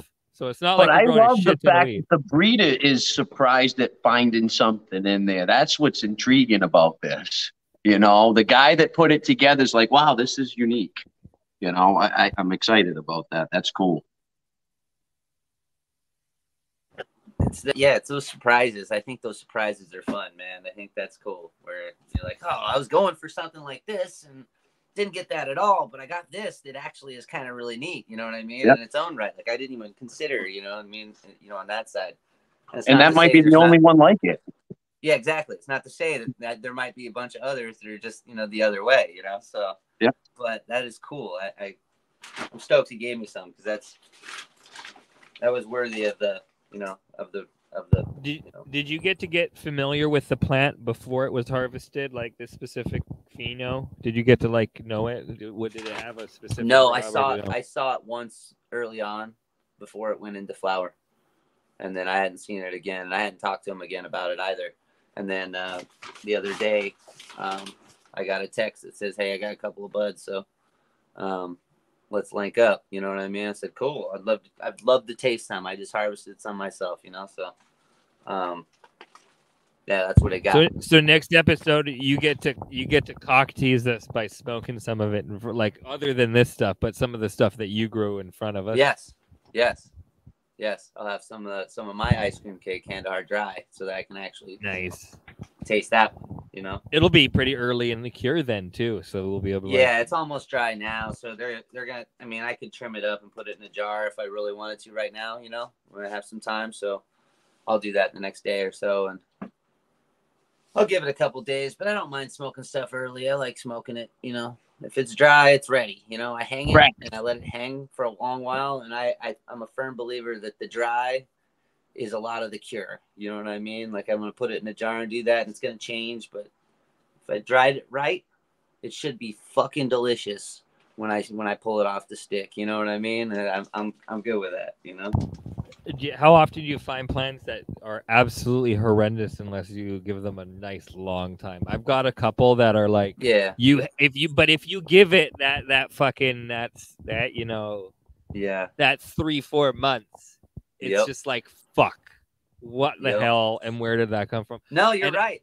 Yeah, there's some plants that hold on to lots of chlorophyll, you know, and other stuff, and it's just like you got to get rid of a lot of that. You got to let those things break down and kind of, you know, settle a little bit, you know. And then there's other ones that are like, dude, if you don't smoke me now, I'm gonna lose everything that I have in 2 months, and you're gonna wish you smoked me right when I had me. You know what I mean? So it's like you got to be able to identify which one is which, you know. And I'm always what? Go ahead. I just smoke them all fast. Yeah. So it's like it really depends on how empty your jars are. You know what I mean? It's like, like, do you have anything you're enjoying to smoke today? Because if you don't, you're probably going to smoke the ganja that you're hanging a little early. Yep. White Widow, like, and then all the White Widow hybrids, they're better when you're fresh. And the same thing with like some of the a lot of the greenhouse stuff. I've noticed it's always better fresh. Some of the other stuff that's from Shanti Baba that's separate is a little bit different, but what I've noticed is a lot of the greenhouse stuff, separate of the super silver haze, is better when you cure it. But yeah, like strawberry haze is always better when you grow it fresh and then just immediately smoke it. And the same thing with the great white shark and with any widow crosses. And yeah, it's funny how that is. But then there's other stuff, like I was doing a haze cross that was oh my gosh, what was it? It was shit. It was a cat piss haze that I was developing. Shit. It was, what was that? I don't remember. Mako haze from the dam tree, and then which was kiwi seeds, and then it was a cross with Hawaiian snow from the greenhouse. And so I took these two, basically, I brought back some of these seeds, and like I basically crossed these two lines of different hazes, and basically made an F8 of these over the years, and I just kept banging and banging and banging them. And it was a lot different because when you grew that, the fresh bud wasn't any good at all. Like it was kind of like mid. It's just kind of. But when you let it like kind of cure out, it would have these like peach and like woody flavors just come out, and it would just be so beautiful. Like always, like. But like he was saying, you want to fucking smoke it because you like it. It's a matter of, do I need weed right now? So. You just fucking end up smoking almost all of it, and then when you have like a little bit of nugs left, that you just leave with like, because what I do is I'll leave nugs with my seeds, so I can remember, oh, this is the reference of what this is like, so then I can like try it again and say, okay, I want to do this with this. But it's like it's always so much better. With those old hazes, it just gets better and better as like, especially at 6 months. 6 months is right around where it's perfect. Then after about a year, it degrades. 2 years, it goes completely down. The PAMs, when like the PAM 15, it's got all this crazy like skunky funk candies and berries and all kinds of fun stuff, like right off the bat. It's like deliciously, like bright and kind of, it's got some funky must in there because that's what it is, but it's got this really nice sparkling brightness to it. It's really delicious. You get like grape cough syrup type tones and like really cool tones come out of it. But if you let it sit for a couple months and it's jarred up and you're letting it sit and it's curing on, in the dark, I have this nice little little place where I get everything. It's like a wine cellar type situation. You can cure stuff in.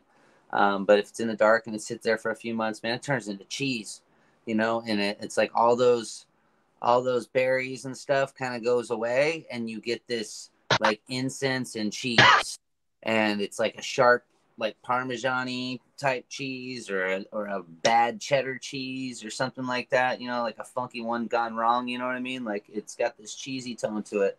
And the same thing with Pam 1. She's very berry and blueberry and skunky and funky and beautiful up front, but you let it sit and then it becomes this really musty, cool grape cheese. You know what I mean? And people go ape shit for the cheese. And sometimes you show them the cheese and like, oh my God, I love you have cheese, and it's like cheese. And it's like, I don't like that when it gets to that cheesy point. You know what I mean? But like people love some of that cheese that comes out of there, and if you wait for it, you get this cheese. But like it's weird how it does change. They settle in, It's a great thing, that's the art, man. That's the art. I fucking love it when it changes. I love tasting it at every single point, no matter what. Like I'll go out and like every day I'll go grab a little salad. A little salad, and I'll get a little mix of everything, and I'll try it out. Like you got to do it, and you got to do it every single day, and you got to see it what happens. And so as a chef, like I trained my palate every day for years on end, and it's all good. It's all good. I trained myself every day on years on end. Like my wife knocked out one of our cameras. years on end, like going down a line and tasting like 150 things because ran a big restaurant. We had to taste all this shit every day. So it's like make sure it all tastes good. So I can tell when things like change just a little tiny bit, and I fucking love it. It's like a story happening. I swear to God, and it's some plants really transition through like kind of like they'll go day by day. Like they'll go like when they get a little bit of that heavier moisture content when they're going through a breathing phase, they'll get really kind of chlorophyll-y and danker, and then they'll start drying a little bit, and you'll get a little bit more cleanliness out of them, and each time it changes and develops a little bit more slightly, and you have that flow that comes through it, and then it's like comes clear. Like I have one that when you grab it, like even the first plant, when you pull it off and you put it in the jar, it doesn't smell great. It doesn't even have much of an aroma at all, really. It's not super fucking awesome, but then you leave it and let it fester for a fucking while, like a good cheese. And it's like it's lemony and like unique and funky and like a weird lemon, and it comes through really nicely. But it smells like crap at the start, like nothing. It's just not great. But as that time goes by, but if you dry it too hard, I think you can fuck it up pretty fast. But it's a beautiful plant. But it wouldn't be. It's not one of those things that you'd open a bag of at a store and go, oh, fucking look at that glorious goodness looking thing. But it'll get you high and it tastes really nice, which is what's important to me. It kind of reminded me of something. Oh, sorry. Oh no, I just said fuck the looks. It's all about how it tastes. That's about it. Well, I was thinking about London talking about being a chef, and it's kind of like, some food you have to eat it right when it's cooked, and some things are better, like stews and stuff like that as they sit, Kind of reminded me of that when you were talking about being a chef. Totally. 100%. Why is it so many immaculate? Like and it's cool. And people think that you lose flavor or things go away, and I just think they change. They don't necessarily. If you do it right, they shouldn't go anywhere. They should just change a little bit, and they can be good or bad or favorable or not. But they doesn't. I don't know. Yep. London, I have a question for you. Shoot. Why is it that so many people that grow weed worked in the food industry? I think we're experiential people. We really we're about consumption. We're about consumption and all of its glory and all of its greatness, right? From the finer things in life to food to wine to whiskey to late nights and glorious marble tables and weird coke nights and famous people that you shouldn't run into on a regular basis and you really wish you didn't. Dude, I have served The Rock potatoes and it was hell. It was the worst fucking experience of my life. No shitting on The Rock. He's probably a very fantastic person, but he came to our restaurant at lunch at like 2:00 in the afternoon while we're setting up for dinner service in the between periods and ordered like 10 fucking baked potatoes for the fucking table. And it's like dude, like it's lunch. We don't have baked fucking potatoes. I'm like microwaving baked potatoes by the dozen in the fucking microwave. And they're like, it takes like 25 fucking 40 minutes. And they're like, well, why did it take so long? Well, it's fucking 2:00 in the afternoon. You ordered fucking a dozen baked potatoes. And we got special potatoes. They were 50 count. So they were like big. Every single one of them was like boom. Right, so like you throw that in the microwave, it's gonna take a fucking while. And there's me and there's microwave and there's me and my sous chef like standing there, all the food out, waiting for these fucking potatoes to come through, and and then there's the owner going, "Well, I could teach you how to cook potatoes faster." I'm like, "Oh, really? Really? You can, you could do that fast? Okay, sure. You got another microwave,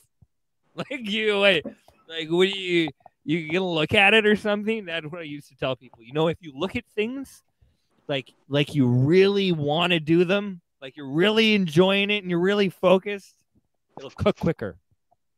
I swear to God. So if you do that when you're looking at your plants, I'm pretty sure that they'll grow weird. Like that explains a lot for me. Why is it though? Like you were talking about getting jammed on our lunch rush. Why is it like at like 12 o'clock on the lunch rush? There's always some Karen that comes in and orders 20 fucking things, and everyone's name has to be individually ordered, and everything has to be done expected to like just their fucking thing for that. And you're sitting here making $8 an hour, and you're making about $100 of sandwiches. Yeah, I mean, like that is hell. I never really worked in those spaces. I always tried to go like really expensive high-end restaurants that had ridiculously priced menus, just because I didn't want to deal with too much of that. And even then, you get a lot of specificity, but you know, people are shitty. It's not like in Europe. We can't, like in Europe, if you go to the menu and if you go to an Italian restaurant and sit in there and go like, hey, can I get my avocado toast, put the avocado on the side, and they'll look at you and say, fuck off. Like they'll just tell you to leave. Like, just go away. I don't want you to come here. Like, fuck you. Like, but but the thing is in North America, the culture is different. And whether you like it or not, that's how it is. So you can get frustrated by it, and that you could beat yourself up all day for that, because they're just horrendous human beings. They're the lowest low of the low are people that are rude to restaurant people. Like, they're the worst human beings in the world. Totally. And there's a lot of them, guys. Just so everyone's aware. Oh yeah. I have no idea how many people there are that are just flat out rude to restaurant folk. And yeah, so restaurant not too bright to do that to somebody dealing with your food either. Yeah. Oh no. Hell no. Restaurateurs in Amsterdam don't put up with a damn fucking thing. They will tell you get the fuck out. Like, you go in and buy some weed, and then you're like sitting down and you want to go smoke. Most of the time they'll tell you to get the hell out if you're not buying anything.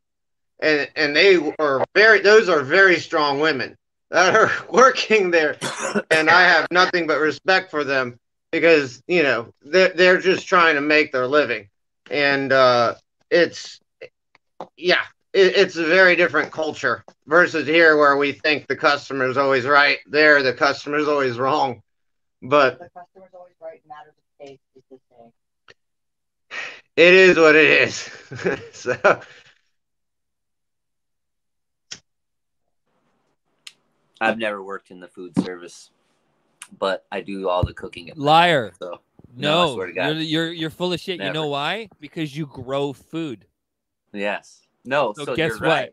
Guess what? I cook all of my own food. Yeah, I cook for the family. I'm the chef at the house. Like, my wife is the chef. I do all the cooking. You know what I mean? So I make fucking sushi from the vegetables in the garden by hand and shit. You know what I mean? And homemade that, you know, chicken noodle soup and shit like that. You know, so I definitely I know how it is in the kitchen, getting the terps. But I always go to restaurants and I'm always like, oh, Doc, don't do that. Don't do that. You're pissing off the people at the restaurant. Please don't ask that way. Please don't do this. You're gonna get spit. Just stop. You know. Is this your wife? Is this your wife? Just be cool to anybody. It's like, don't talk to the box like that. Like, you know, these people. You know, just be really nice to people. You know, be really nice to them. You know. So I like making my own food. It's a good thing. I started learning. You're going to need to in Canada really quick here. There's going to be such a food collapse in the restaurant industry. It's going to be just disgusting. I was going to say, dude, during that whole friggin' virus situation in the world, you know what I mean? Like, I had to learn how to cook a lot of things that I really enjoyed that I wasn't getting, you know what I mean? From here. Like, I make some of the best friggin' hot wings on planet Earth these days, you know what I mean? Some of the coolest I learned so many cool, like, hamburger techniques and stuff. So when I come to your house, you're gonna make me hot wings? Is that what you're saying? I will blow your mind with some friggin' hot wings. They're straight up from Buffalo, like the Anchor, like the origin, like where they came from. And I've been to the Anchor bar in Buffalo where they supposedly were spawned or whatever, and like, so I've tasted like the bar, you know what I mean? And then I learned the recipes and stuff, so I know how it stacks up, bro. I can make some hot wings, man. That's no doubt about that. It's one of my specialties. Do you make the hot sauce yourself too? Sometimes I'll just cheat and use Frank's, you know, because you can put that shit on anything. I got a few habanero plants I'm going to try and do this year. Do you have any, like, does anybody have any interesting plants since we're in the spring and we're all gardeners anyways? Is there something fun that you have that you're going to be throwing down? What you got, Coastal? Talk to me. So I am desperately trying to find daikon radish, but not on Amazon.com because I'm not trying to support them on that, especially with their Chinese source seeds. So I'd rather do someone in the U.S. And then I'm going to try to do carrots. And then I have a whole shitload of, I got them right here,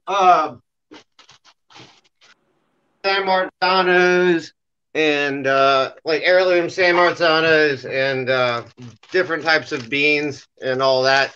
So I'm just hoping my dog won't try to run over my patch. I have a chocolate lab. You can see her running back and forth in the videos sometime. Basically, she runs over every plant that's tall. She intentionally does it. So that's what I'm going to be trying to run this year. And then I'm going to try to do some potatoes and other stuff in raised beds and in pots. But that's my hopes for the year. But yeah, the last time we had the silliest like harvest, my wife did corn, and she had a corn nugget that was about the size of a golf ball. It was the cutest thing. I think it's on. If you look at Mrs. Coastal Grown, it's on her Instagram. It's the funniest, the tiniest piece of corn that's ever existed on planet Earth. But yeah. But yeah, those are the plans for this next year right now.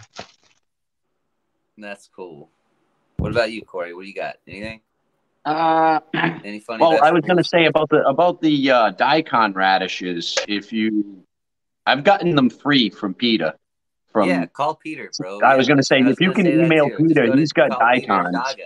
Go to Dagga.garden and send him a message and be like, I need that. He's drowning in them. Everybody, let's just take turn. Peter. He's watching the game if it's still on. I don't even know. Yeah, he always puts the shows on it. Peter. If you're there, Peter.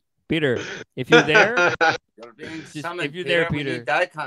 We need daikon radish seeds sent to Coastal Grown Send OG out the back signal for daikons. Totally. Seriously, get it done. He's there. Great. He's gonna pop up in like 30 seconds. He's gonna be like, "Hey guys, yeah, sure, no problem." So what else you got?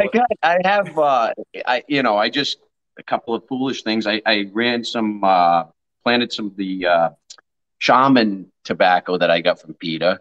Not sure, but thought it was kind of cool. I've got your radishes in my 4x4 bed. That's kind of fun. Nice. I'm running those right with my cannabis. So yeah, nice. Check that out. You might get some daikons in there. Those are some cool, like, it's like a weird open pollination of like 3 or 4 different awesome radishes that are in there. So like in the radical. The radical radishes. Yeah. So you get some funky, cool stuff in there. You know what I mean? So there's some cool radishes in there, but they don't all look round. You know what I mean? So sure. So that's cool. So I got some of those in there, and I've got some Berkeley tie-dye tomatoes that I'm going to try this year. They look kind of cool. I don't know. London had some neat looking tomato he was showing, but it looked kind of cool. It looked different. Figured I'd try that. Nothing crazy. I've got a purple basil that I'm trying, something different, but nothing too out of the box. Cool. I think that the shaman tobacco is a little different for me, Yeah. Yeah, you gotta be careful with that, bro. That's. Oh, I'm definitely not gonna ingest it. I just quit smoking cigarettes like a couple of years ago, and I have no. It's not normal I think it would get me stinging. Probably get me sick. What's so special about this tobacco? Like, what's it? I think it's got high nicotine. High nicotine. It's got crazy levels of stuff, and it's it's like hallucinating tobacco or something, man. I don't know, man. It's intense stuff, you know. Sounds like a good time to me. It can literally kill you. Research. I don't advise any of that. Well, yeah, but okay. So there's some really good applications for using tobacco in like plant ferments for preventative methods. You know what else is really fucking awesome about tobacco? And I have a bunch of tobacco plants. Yeah, you can use just a moment. Soak that crap in water and make some insecticides, man. Spray stuff. Boundaries. Things don't like that, you know. They're really sticky. They're like crazy sticky ass plants, and they, like you walk by them and they rub on. This is jasmine tobacco. It's like a hybrid kind of, so it's a little bit different. It's really pretty. It's got this beautiful. Is that how they all grow, or is that just particular to that one variety? No, it's that one. Yeah, okay, this is a little bit because I was going to say the one I have is really larvae, like it's big fatter leaves in some cases, you know, like more at the bottom. There you go. Yeah, there you go. It didn't have that stretch, but maybe it will. I don't know. That's neat. So it catches everything. So any bug that lands on it fucking dies. It's like it's just like done. Except for it can land on the flowers, but other than that, it's got a really sticky. Like you walk by it and it leaves you with a text. It and it'll grab you when you walk by it, which is kind of cool. Plants are rad. Yeah, because it's got like it's really really soft and fuzzy, and it's kind of cool. Which shout out, you can actually get. It's in one of the packs from Cunning Folk. You can get this one, which is kind of cool. Oh, I got a bunch of them, but they're really cool pest things because they're like, now I don't buy sticky traps because bugs. Oh, it's an indicator. Yeah, right. Like you can like I saw a good fungus gnat come out the other day and it was all up in here and it was pretty epic. It was neat. I've got them placed throughout the yard, and in strategic spots so I can kind of see what happens, and I go check them every once in a while and see where they're going. And if you keep them cut, they keep bouncing back and Do they flower or how do they go to seed? Yeah, they flower out. So there's these beautiful little white flowers, tubular little things. Okay, all right. I didn't even see that. Gotcha. Yep. Here, I think I can bring this up. Yeah, tobacco is one of those things. I don't have tons of experience growing tobacco. I never had the itch to plant tobacco. Oh, but yeah. I've seen it at lots of places, and it's really cool. I've seen a lot of different types, a lot of different looks to it. You know. A lot of different types. I kind of planted it because I've never seen it. I wanted to try it just to look at it. Can you see the fuzziness on the leaf? Can you see? Yes, you can almost see the quality of it, right? Yeah, that's cool. Yeah, that's cool. I knock it over like 3 fucking times a day because it sticks to my jean when I walk by it. It's like, and I got it in a 1 fucking gallon pot. But like they seem to really choose what this variety does. Seem to choose its flower by its pot size, so it's the other ones seem to be going and getting quite a bit larger. Like I have one in a pot right over there that's like in a bed, and it just keeps stacking and getting wider and wider, which is pretty cool. And that's kind of neat. It's been fun. My wife wanted to dig into some new and unique plants, and so that's been kind of an area that we've been digging into. One that you guys might think is neat is this. You like celery? Oh yeah, love celery. I don't know if the lighting's gonna come. You got some pink celery? Yeah, the red. I got the red celery. Dude, the Chinese red or the Chinese pink or whatever. That stuff's fire, man. That's great. Isn't it good? Look at that. It's going pretty nice. I didn't get any this year. I've grown that in the past, and I just saw like an envelope from Baker Creek, and they had the picture of that on the back, and I was like, oh god damn it, we got to do a trade. I got some, you know? I got some I can send you. You get like 1 billion in a pack. I got a pack. Yeah, they're cool. What kind of flavor is it? Those are cool. Yeah, lot sharper okay, of a flavor than your traditional celery. So more of a spice to something. Have you tried salad barnett? Have you tried growing salad barnett? That's kind of a weird one. No, I have not. That one I have not. That one's no salad barnett. I don't know much about that at all. It's like a weird new salad that I've been trying out. Look at the leaf structure on it. Oh, it's like a thicker succulent type salad, or is it? Yeah, it's like it's like interesting. It's like a Malabar spinach or yeah, kind of. Yeah, something like that. Yeah. Yeah, it's cool. It's in the Malabar spinach family. Exactly. There you go. Yeah. Okay. Yeah, it's got that thicker leaf, and it grows more spindly and viney, and you kind of eat the individual leaflets, you know. And those are cool, super nutritious, probably. Really good flavor too. Like they're not like too sharp. They got a bit of flavor, but not too much. I've been trying to find like a nice, like lettucey, light flavored lettuce or whatever that is. Kind of nice but easy to grow. I get a lot of slugs, and I have a ridiculous volume of isopods. Like, gotcha. I got so many isopods, it's ridiculous, but I'm okay with that. Yeah, because that's just part of what it is. Like I also have mushroom. I found a mushroom in my little compost corner that when I cleaned out the corner of my greenhouse today, that was like that big around. I fucked it right up in the process, so I didn't take a picture because I was like fucking digging around, right? They're like that big around and like nice big way, almost like one. So I was like, awesome. I found some good. Like I put a layer of wood down underneath this section, and then put the compost up, and was able to get a really good like white mold growing out throughout it. So it's like composting really nicely. So I'm getting to like a nice underlayer to my base garden there, because I just put that down and wood and then hay and then wood and then hay and then rotate through, and it's pretty good. I get a lot of worm droppings. It's kind of like I can go through and pick them up and move them into certain bins if I want to, but yeah, why? Yeah. What's the ETA on being able to get some worm juice, by the way? Oh, right on, man. Yeah. So not to cut you off, but no, I'm working on some of that. I'm figuring out, what I can ship and what I can't ship. So I'm gonna go Monday. I'm gonna talk to my people. That was my most hit repost or story this week. Was that it was your worm and I'll juice. Figure out what they're gonna do or what I gotta do, because I know you can. I just don't like going through the hassle of stuff like that and like answering a bunch of freaking questions and checking that box. Like I just don't want to check the box. You know what I mean? Like commitment. I don't want the lithium batteries, liquids, funky stuff box. I don't want to check that box. You know what I mean? So I'm gonna have to check that box if I send the liquids. So I got to figure out what that means exactly, so I don't really know. But yeah, I'm going to be setting up at farmers markets and stuff around here, and I'm going to be bringing it around with me. I'm doing lots of cool tests with it too, because I'm trying to figure out how long I can actually make it go, because I can seal that bottle up. I can aerate it, can feed it a little of my FAA, and then I can bottle it, and it can stay good for a couple weeks now. I've gotten bottles that don't smell funky and are beautiful and are usable and all that stuff.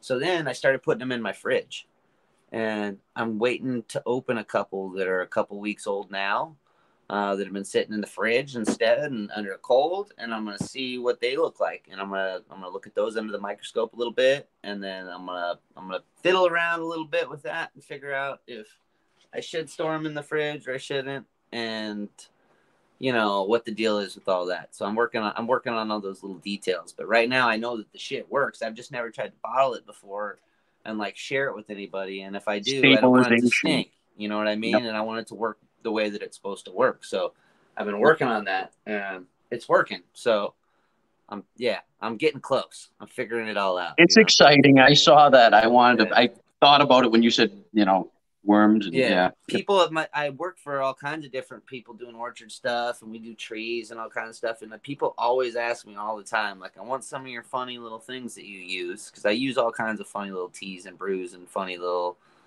extracts and this thing and that thing, and I put stuff together all the time, and their trees kick ass. You know what I mean? They're like, I want to buy something, and magic potions. So I started putting some stuff together, and I'm like, well, this I can guarantee is gonna do what it does. So what's up, Coastal? Okay, I'm just dying because it's like, London, you have isopod in your grow tents, and I don't even understand how my wife would even tolerate that in the house. I don't have I would in love my to have grow living tent. soil. Yeah. Well, actually, no, there's isopods in my grow tent. There's definitely isopods in my grow tent. And then like Tyler's talking about like keeping the teas in the refrigerator, and I'm just like, I'm lucky to be able to have like a closet to put a tea in, and I still get told I have to stop. And I'm just like, well, I'm grateful she lets me like make a bio reactor somewhere, but like, yeah, it's just fucking hilarious. I'm just sitting here just dying, like, wow, we like really have to have some tolerant women to like put up with this shit. I brew like 100 liter. I brew 200 liters of tea a week during certain periods of time. It's like, hey, there's always shit brewing here. it ain't. I always get yelled at for having plants on the windowsill in the kitchen. Like, that's like the shadier windowsill that's bright that I can like put little cuttings and start like basil things. I'll make like 10 basil cuttings and put them up there. Or cut half of my onion and leave the root chunk up there, and like stuff like that I'll plant later. You know, weird stuff like the potato that starts growing. I'll set it in the windowsill. Like, she hates that. I always get in trouble. She's always threatening to throw out my windowsill plants, you know. So I'm always like, I'll clean it out. I promise. It's out of here. We got to get a tour of this because now I imagine you putting like a piece of wood so the windowsill's extended, and then you have a heavier plant on one side so that you have more. You can fit more plants there. And he scoops them all up to rescue them so his wife doesn't throw them away. Like leaning on each other with like, it's like you're like it's a strategic move to wash dishes. Like, if you make the wrong move, you're gonna kill 15 of Mr. Tree's favorite basil products. Exactly. It's like, and then she does it. She's like, "Fuck you! I did it on purpose." Yeah, it gets out of hand sometimes. I can't help it, man. I'm growing some Yellow Mountain watermelon again. It's one of my favorite watermelons of all time. It's really friggin' amazing. So if you guys like growing watermelon, or you like watermelon, grow the yellow ones. You know what I mean? The ones with the yellow insides. Whatever variety you can find. But I'm growing some mountain yellow watermelon. I'm growing some like super black carrots, like beyond black carrots that are like better for juicing for this crazy black juice, as opposed to like eating. They stain your teeth really bad because they're that juicy and black. So I'm excited to see those. I'm interested. I forget the name of them. I'll if anybody's interested or whatever, you hit me up. I'll send you the picture of the name or whatever. But I'm growing those this year, and I'm kind of stoked about it, among all my other carrots, because I grow lots of carrots. I grow all kinds of colored carrots and funky carrots. I like carrots. So I grow carrots. I'm growing those. Those are cool. I'm growing some accordion orange tomatoes, which are cool. So they get really friggin' big, and they're like all ribbly and accordion-like, and they look like an accordion coming up, you know, and they get like, you know, pretty good size, like, you know, like yours over there, London, like, you know.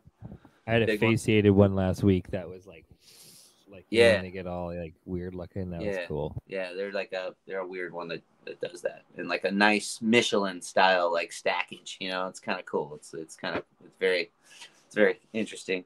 I'm growing a lot more like flower corn this year. I'm growing popping corn. I'm growing a little patch of sweet corn, multicolored sweet corn, and some different colored popping corns, because I always do those. I love having popping corn. It's one of my favorite things to grow in the world. Little cobs of popping corn is the best. But I'm growing a lot more flower corn. So like Mohawk Red and some Magic Manna and some purple funky stuff that I forget who sent some. I'm drawing a blank on the name. I'm high. But some cool cat sent me some cool corns. I'm growing some of his purple ones. Are you going to be selling that? So yeah, I don't know how I've never really grown a big plot of just flower corn in planning to grind it up for cornmeal. You know what I mean? Like, I'm planning to pretty much just grind it all up, or most of it up, for cornmeal. Oh, I meant seeds. Are you going to be selling seeds? I have those now. Anybody wants funky corn seeds, some flower corn seeds, some popping corn seeds, funky stuff like that. I haven't got it all Dagga stocked up, you know, as of recently on some of those.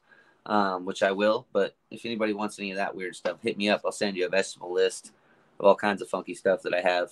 I want that list. on stack. You yeah, could, I got you some could cool just do that corns. right after the episode. Just yeah. Email me. Right, Email me. Hook that motherfucker I'm up. growing some weird stuff like that for like. I'm gonna grind corn this year. I'm excited about grinding some funky colored cornmeal and making some cornbread. And I will come and make you some of the most badass fucking tacos, man. I will make you like Michelin star level food. If you pay for the flight and put me up, I will make the best tortillas and tacos you've ever had in your life. Dude, I'm down with that stuff, man. Yeah, that's cool. I'm good with that stuff. But yeah, I'm gonna do that this year. So among all the other funky stuff, because I got all kinds of stuff, squashes and pumpkins, growing lots of pumpkins. Oh, I'm growing a cool pumpkin, huskless seed pumpkin. That's the seed doesn't have a husk on it for eating the seed a little better, So I'm growing which is like cool. 90% of pumpkin seed or squash seeds suck.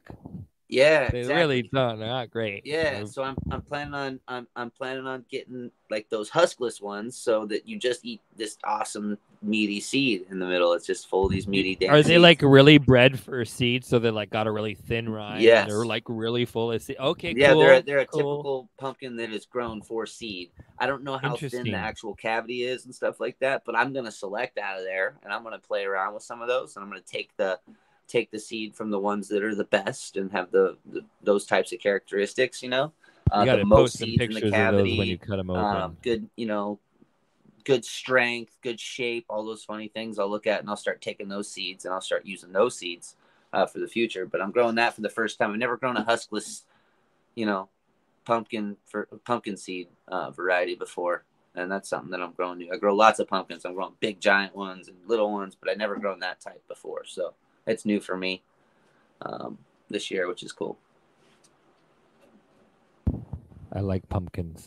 Me too, man. I do okay with squash, but I have such a small space that it's always about like how many plants can I fit in a 3x3 square slot, how many? Because I can fit a lot at this point, depending on what they are. But pumpkins and squash don't do really good. But I am trying to do this melon this year, which is kind of a dolce de la table. Oh, cool. Table. I don't know why it's half French and half English. I don't know table. Why is it dolce de la table? It's like, hey, cool. I'm half French, but it's really like it's a funky old school variety. Looks like a cantaloupe. Yeah, that's cool. Yeah. I'm growing lots of weird melons this year too. I don't have that one, but yeah, I like melons too. That's cool. That's nice. I have a question for you, Mr. Trees, about watermelons. Yeah. I remember being a kid eating watermelon, had seeds in it. Delicious, tons of flavor. Now I get these small watermelons with no seeds, and they taste like nothing. Yeah. Is that because they bred them for seedless and not flavor, or is it because they're growing them different and they're lousy? Like, what are we dealing with? So it's a combination of both of those things, Mostly when you took the seed away, that's the most important thing, was it to be a seedless watermelon that's edible. Don't care about how it tastes. After that, you know what I mean? Edible. Somebody worked on it, but as soon as that was awful. like, oh, there it is. You know what I mean? That was awful. That's it, because it's a seedless watermelon. So how are you going to propagate it? So that plant in itself, you know what I mean? However they're getting that puppy to do its thing, it's harder to do. So it's like you got it locked down. That's how you're gonna do it. You know what I mean? So that's got something to do with it. And then they have to pick them a little earlier, because you pick something really ripe, and how sometimes you can flick a watermelon, and sometimes you can get those things to pop open. You get it a little bit dinged a little bit, and you can flick it, and it will crack open. You know what I mean? Really easy when they're really ripe. There's all these cool videos you can actually check out. Just Google it, and nailing a watermelon open. They'll take a nail and they'll just hammer a little nail, or they'll take a knife and just put one little dot, and they'll just hit it, and the whole watermelon will crack perfectly in half. You know what I mean? When it's perfectly ripe. So they pick them a little earlier, so it's harder for so you're not getting that really rich killer meat. You know what I mean? And they're doing them on a bigger scale than they were back in the day, because there were less of us around and stuff. So mostly that seedless thing. As soon as you start taking the seeds out of things, when you take the thorns away from stuff, there's a thornless Mexican lime, And like the real Mexican lime, the key lime, has all these nasty thorns that'll tear up your arm, and it's like horrible. It's like a really tough, nasty plant. So they were like, okay, let's take the thorns away. So they made one that didn't have the thorns. But then sometimes that one doesn't produce as well as the original one. You know, it's a little shyer to get barren, and sometimes in certain situations it doesn't bear at all. Then there are other ones that do okay, but it like has this more emotional, less frequent bearing characteristic that you kind of lost some of the magic compared to, you know, the old thorn variety, because the old thorn variety will have freaking limes on it all the time, 24/7, you know, 7 days a week. Some were ripe, some weren't ripe, some were dropping off, and like you lost that when you lost the thorns. So as soon as you start taking those things away, yeah, you're losing something, you know, else with it. Genes are locked together, you know. But yeah, those seedless watermelons, those are crap, dude. Don't buy those, man. That's about all we see ever. Yeah, I mean, you gotta grow some. You just get any pack, man. Any you can grow the little ones, you know. Just I don't know get an old fashioned one with seeds in it, man. Those are the bomb, dude. Yeah, and they're the most nutritious. You're supposed to eat some of those seeds, you know, and chew them up, and you know, get that nutrient. Yeah, it's like grapes. Another thing. Like the seedless grapes. Same exact thing. Yes. You've lost this whole other thing, right? And that's what the nutrition. And then you think about wine, and they say, why is wine good for you? You know what I mean? This red wine is good for you because those grapes actually have seeds. And those wine grapes have seeds in them. And they're crushing those grapes, and they're getting those. I forget what the chemicals are, but there's these certain chemicals that are really good for heart health and anti-cancer and all kinds of other things that are contained in the grape seed. And so, like, you know, that red wine is really magical, more so because of the seeds in there, you know what I mean, that were crushed and all that stuff, and those enzymes and stuff from that, in addition to all, you know, those other aspects. So like the ones that don't have the seeds are actually a little less nutritious than what they could be, instead of you chewing up that seed and swallowing that seed and getting those extra properties, you know. So taking shit away has its consequences, that's for sure. So go for it, Coastal. Jump in there, man. Jump in, man. You don't need to agreed 100%. Actually, I've seen with the inbreeding with cannabis, that like it really becomes a huge fucking problem, and I've also seen it with animals and everything else. So I'll go from cannabis and then I'll bring it back down to the other stuff if I can remember to. Basically, with cannabis, it really becomes a huge fucking problem, and you can't try to pull at one thing and not expect it to push at the other. And it's the same thing with the inbreeding with all animals and vegetables. Like if you want good tomatoes, you want to get heirloom tomatoes. If you want to get like good pork, you're going to have to get heirloom pork, and typically it's going to have to be like a dark pig. Like all the lighter pigs, the white pigs and the brown pigs, are basically bred for production. Mass production. And that's why they don't taste as good. And it's the same thing with the chickens too. And so if you go to the grocery store and you're buying like a whole chicken, and then you happen to see these little black tips at the end of the wings, it's probably a good assumption that chicken is probably better than some of the other ones there. Because like Wegmans, for example, will do large scale production, but they'll use both the black and white chickens, so you could get it's a mishmash of what you can get. So you gotta like kind of suss through it. Like I'm always just looking through whatever I'm getting to get the best one. But it's been this thing in the industry, and all the agricultural industry over the last 100 years is to take what was good and then say, no, that's not good enough because it's not producing enough. And then saying, we're going to try to push it. Like, it reminds me of, go ahead. It's follow the money. Yes. At the end of the day, right? Bottom line, follow the money. Yep. And that's why you saw Big Bud in the 1990s become like such a huge thing, and it was like the shittiest weed ever.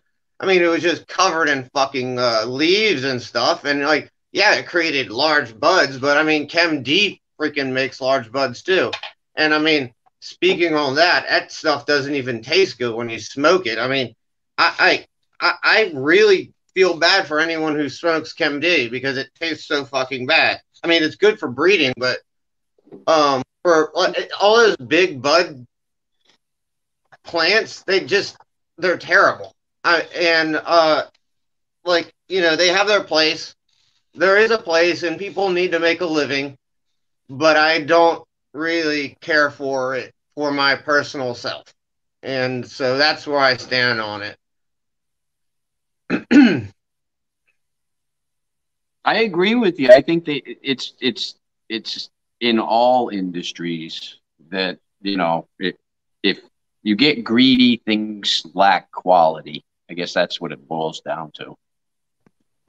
Yeah, but I'll say this. I don't think people set out to go, I'm going to make a shittier food. You know, like, I don't think that's ever anybody's plan. No, but I think when they say I'm going to make more money, it becomes shittier. Priority in place, right? And but there's also people that have the opposite priority, right? Like, I hear what you're saying, Coastal Growing, about a variety of colored of chicken, but it's also a breed of colored of chicken. Like, I've like sourced chicken breeds like from all over the world to find, like, you know, from Asian black skin ones to the very high end ones with the weird feet and all sorts of weird shit like that. And that's and the awesome. color of the feathers I don't think has too much to do with it, but the breed of the chicken and the uniqueness that it is what's critical and important. And that's the thing, is that we have they've bred for mass production, right? Like, it's like what fits on the conveyor and puts through the most chickens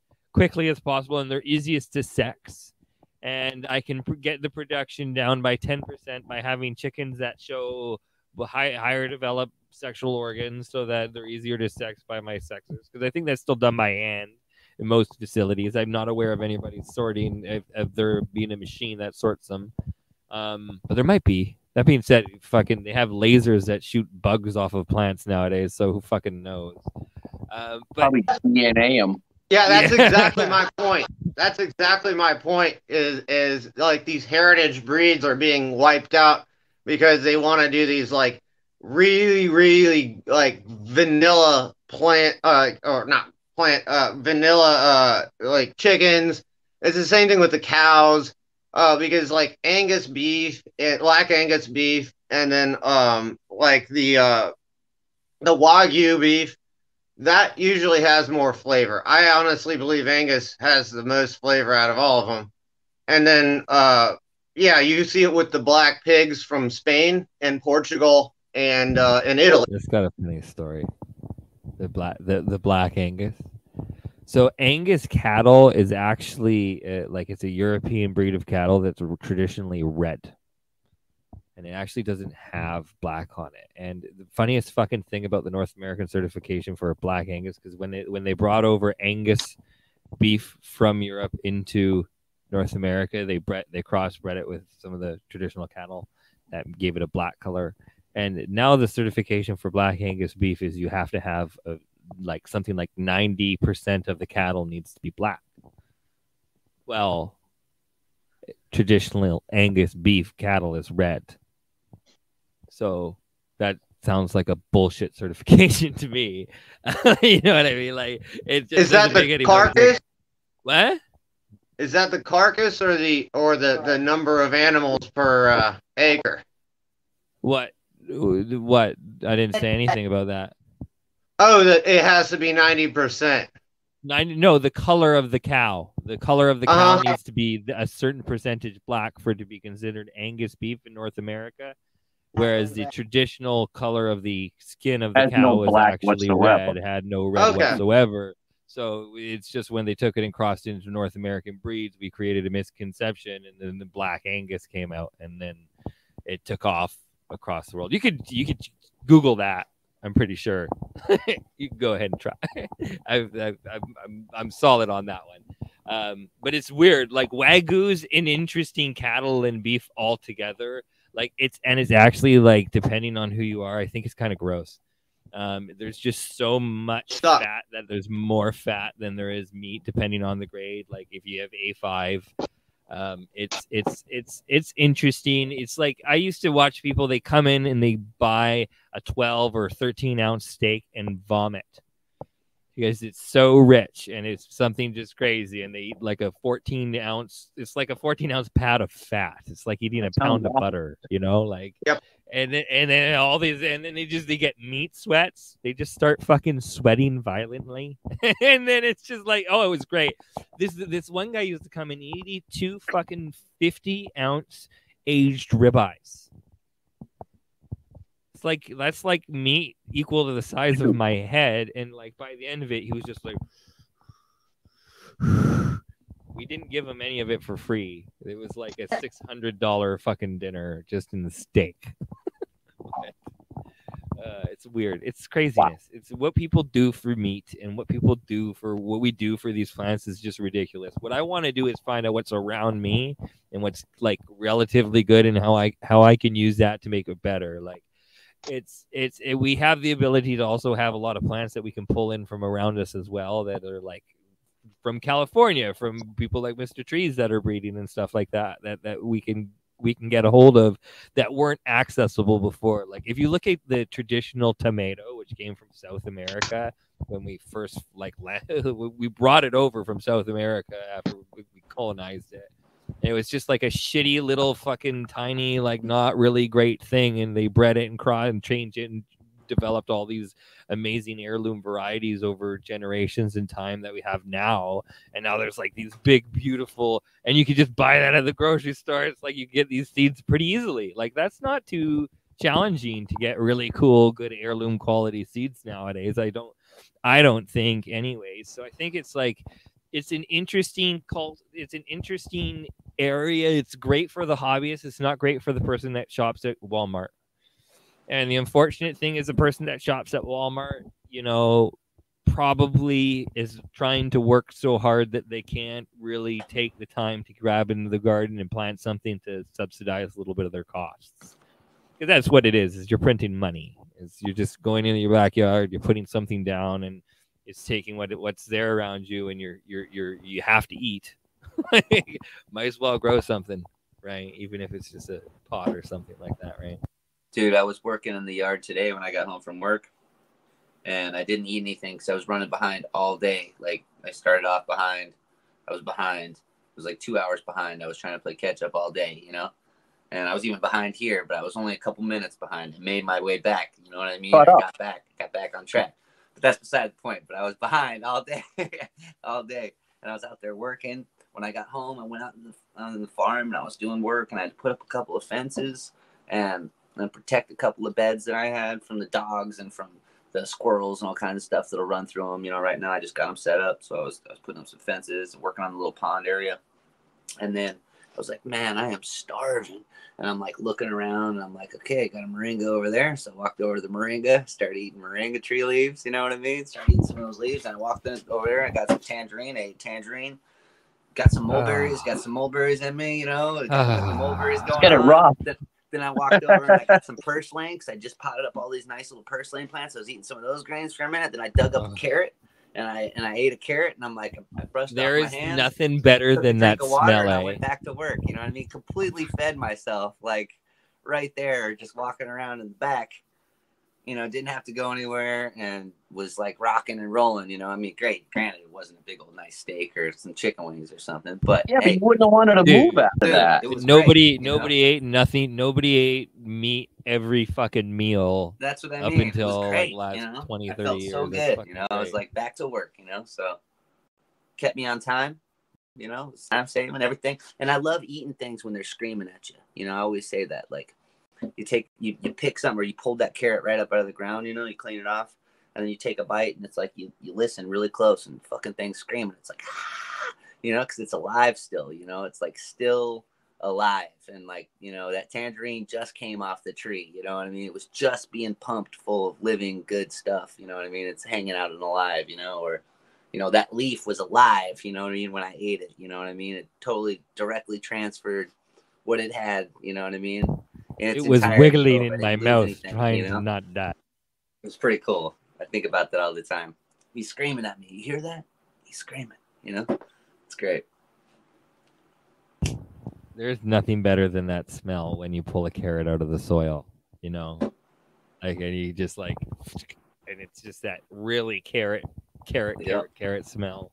Yep. Oh, I love that. I worked with a guy for a long time that only ate things that were given to him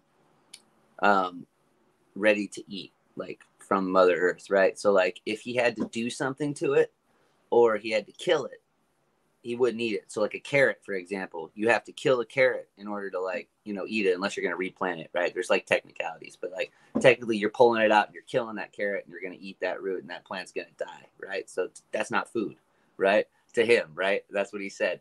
And we always used to have arguments about stuff where a chicken, he's like, you can't just take a chicken and put it on a plate. You know, he's this really Rasta dude, like, you know, really cool dude, one of the smartest people I ever knew. But we always talked about that. And every time I eat something and I'm eating more off the plants and the trees, you know, the way that like they're giving them to you, like a fruit, you can pull it off a tree, you don't have to kill it.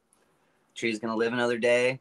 It's giving you something that's ready to eat and it's already ready to go package. You know what I mean? Like that's what he considered food, you know, actual food, you know, and stuff like that. So if he didn't have to do anything to it and he didn't have to kill it, that was his actual food. You know, that was what he was supposed to be eating. And he was an older guy, but he was a wild thinker, man. But some of those principles, you know what I mean, I think about sometimes, you know what I mean, when I'm eating stuff or I'm doing things, you know what I mean? And there's some, you know, there's some weird stuff to that, you know, but there ain't no way in hell that I'd give up carrots or I'd give up chicken wings or any of that shit, you know what I mean? So, I mean, you got to take that with a grain of salt. But we used to argue all the time about, you know, what was really food, you know, and you go down the rabbit hole with you, you know, so. That's hilarious. I can imagine there's quite some wild stuff. Argument. You know? Is broccoli food? No, you have to kill it, I think, right? It depends on the breed of broccoli, right? Yeah, so you could just keep it. We would go down this rabbit hole. We'd be at the nursery and we'd be talking about this. It's like, well, is this really food? You know, and we'd have these exact conversations, you know, and it was funny because I was always on the other side, like, well, you could always replant it. And, you're just trying to figure out how to get him to eat a carrot. Just be like, hey, guess what, bro? I kept this carrot in the fridge for 3 weeks. Just I needed the whole other carrot to replant just so you could eat it. And guess what? That's right. It's just mind blowing, you know, like how like it can be thought of, you know, in weird ways, you know, and it's interesting to think about. Plants are cool. It's like the moral of the story, you know. They can do a lot. I love that. Yeah, I never eat my food. That only shows weakness to your dog. Totally. I don't want this rabbit food. You know, you're like, get this salad out of here. Yeah. No, I've been sneaking greens into my wife's diet slowly for years. She's like, when I first met her, she would only eat steak and potato. I'm just like, well, slowly it'll make things happen. First, it was asparagus. It was a long 3 months. But regardless, we're at like 2 hours and 50 minutes, and before my conversation degrades any further, because it will degrade. What do you guys say? What do you want to talk about? We gotta. I think in the next little bit, we're gonna have. Hopefully, are you gonna be flowering soon, Corey? I am going to up pot and try to save that one and get some clones. Excellent. Are you good? What about you, Coastal? I am holding out, and I am going to defoliate all of them, and then I am going to veg them out a little bit more. I'm going to probably defoliate to 30 to 50% of the lower stalk, and then run them under 1,000 watt HPS. But I'm just going to keep pushing them. They're not going to be able to stay in this tent any longer, so they're going out of here pretty soon, like in the next day or two. But I've been holding out on taking clones, and then Tyler, if you want to reach out to me about clones, I will give you copies of your girls because these belong to you. And so just let me know whatever you need. And yeah. Heck yeah. Yeah, definitely. I mean, if you see something you want, yell. Yeah, man. There's a lot of plants, there's a lot of clones, out there. But if there's ever a weird, super elite, like you'll know you found Superman. You know what I mean? And if you find Superman, you can call me. I'm down with that. I'll hit you up for that for sure. I won't be able to get any together and be able to enter it into the Unicorn Cup, but I bet you I could get some flour out by the Unicorn Cup and get it in front of like everybody that's cool and be there and just be like, hey, this is the awesome flower I grew of Mr. Trees. This ice cream cake is badass. It should be exciting. There'll be some dope people there. I'm excited to go to a cannabis competition here in Canada. It's gonna be sick. Heck yeah, dude. Yeah, that's cool as hell. I love that. Anybody ever enters a competition? If anybody ever enters a competition and uses my shit and does well with it, places in any category, puts a win on the board in any rank or any place. I mean, I'll hook you up, man. I'll hook you up with all kinds of, free gear and free seeds and free stuff as a thank you, So that's cool. Enter competitions. Man. He'll hug you like in real life if you run into each other. That's how good. It's like I've won competitions, but like to have my stuff win competitions for somebody else growing it and doing their thing in their own little world, that's like a whole. That is like that's the holy grail. You want people to be able to do that. You know what I mean? And have that. So do that, man. People enter competitions, man. That's cool stuff. Now that you say that. I won't be able to enter it for this one, but I will enter it if we find the right. Yeah, well, now you heard me say it, so now for the next one, you keep it's gotta be better than anything else I have. I know. I'll be honest, Mr. Trees, but I'll run it 3 times. But I'll promise you this: I'll run every one of the plants 3 times. It's a woman, and if let you know each time how they do. And before I better cut anything. You'll know. Yeah. You don't have to run anything 3 times unless you want to, or you think you did a bad job. I like to try and give it 3 times because I fuck up half the time. No, I'm being sarcastic.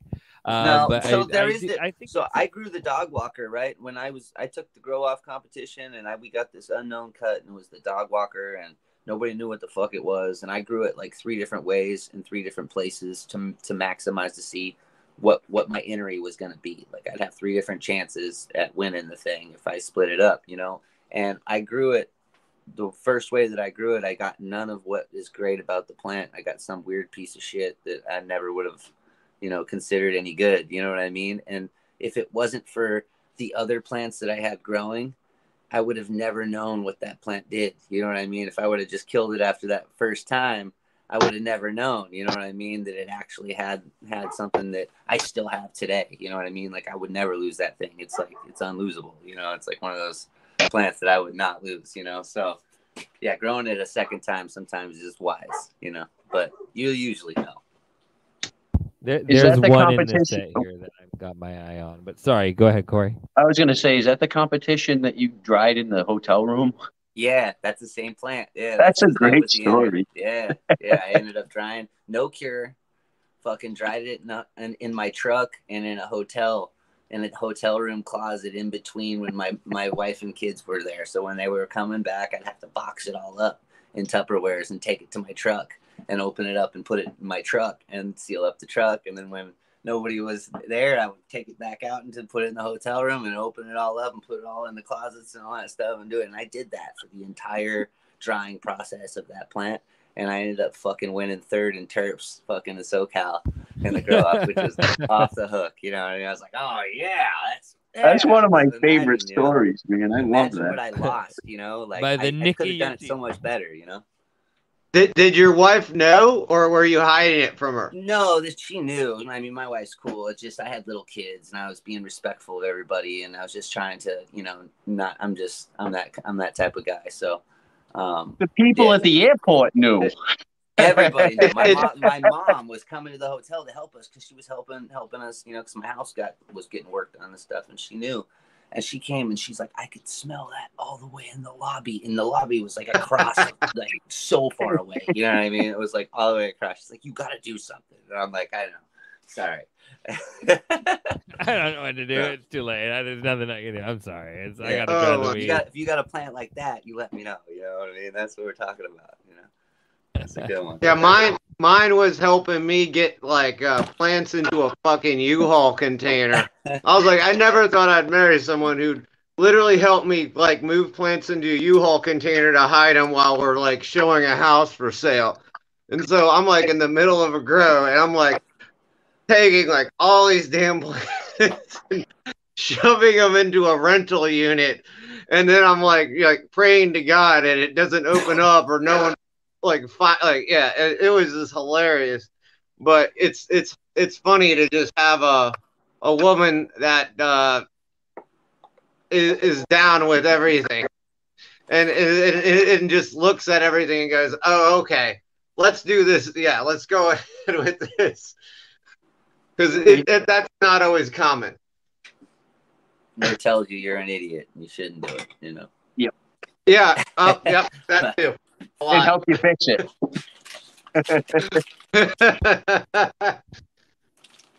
My wife always says, you're an idiot. You shouldn't do that. All right, I'm going to go water these puppies. I'm an idiot. That's why I'm going to do it. Kiss my kids goodnight. All right. I appreciate it, guys. You have a wonderful night yourself. We'll end the broadcast here. I'll see you guys in a couple weeks. Night.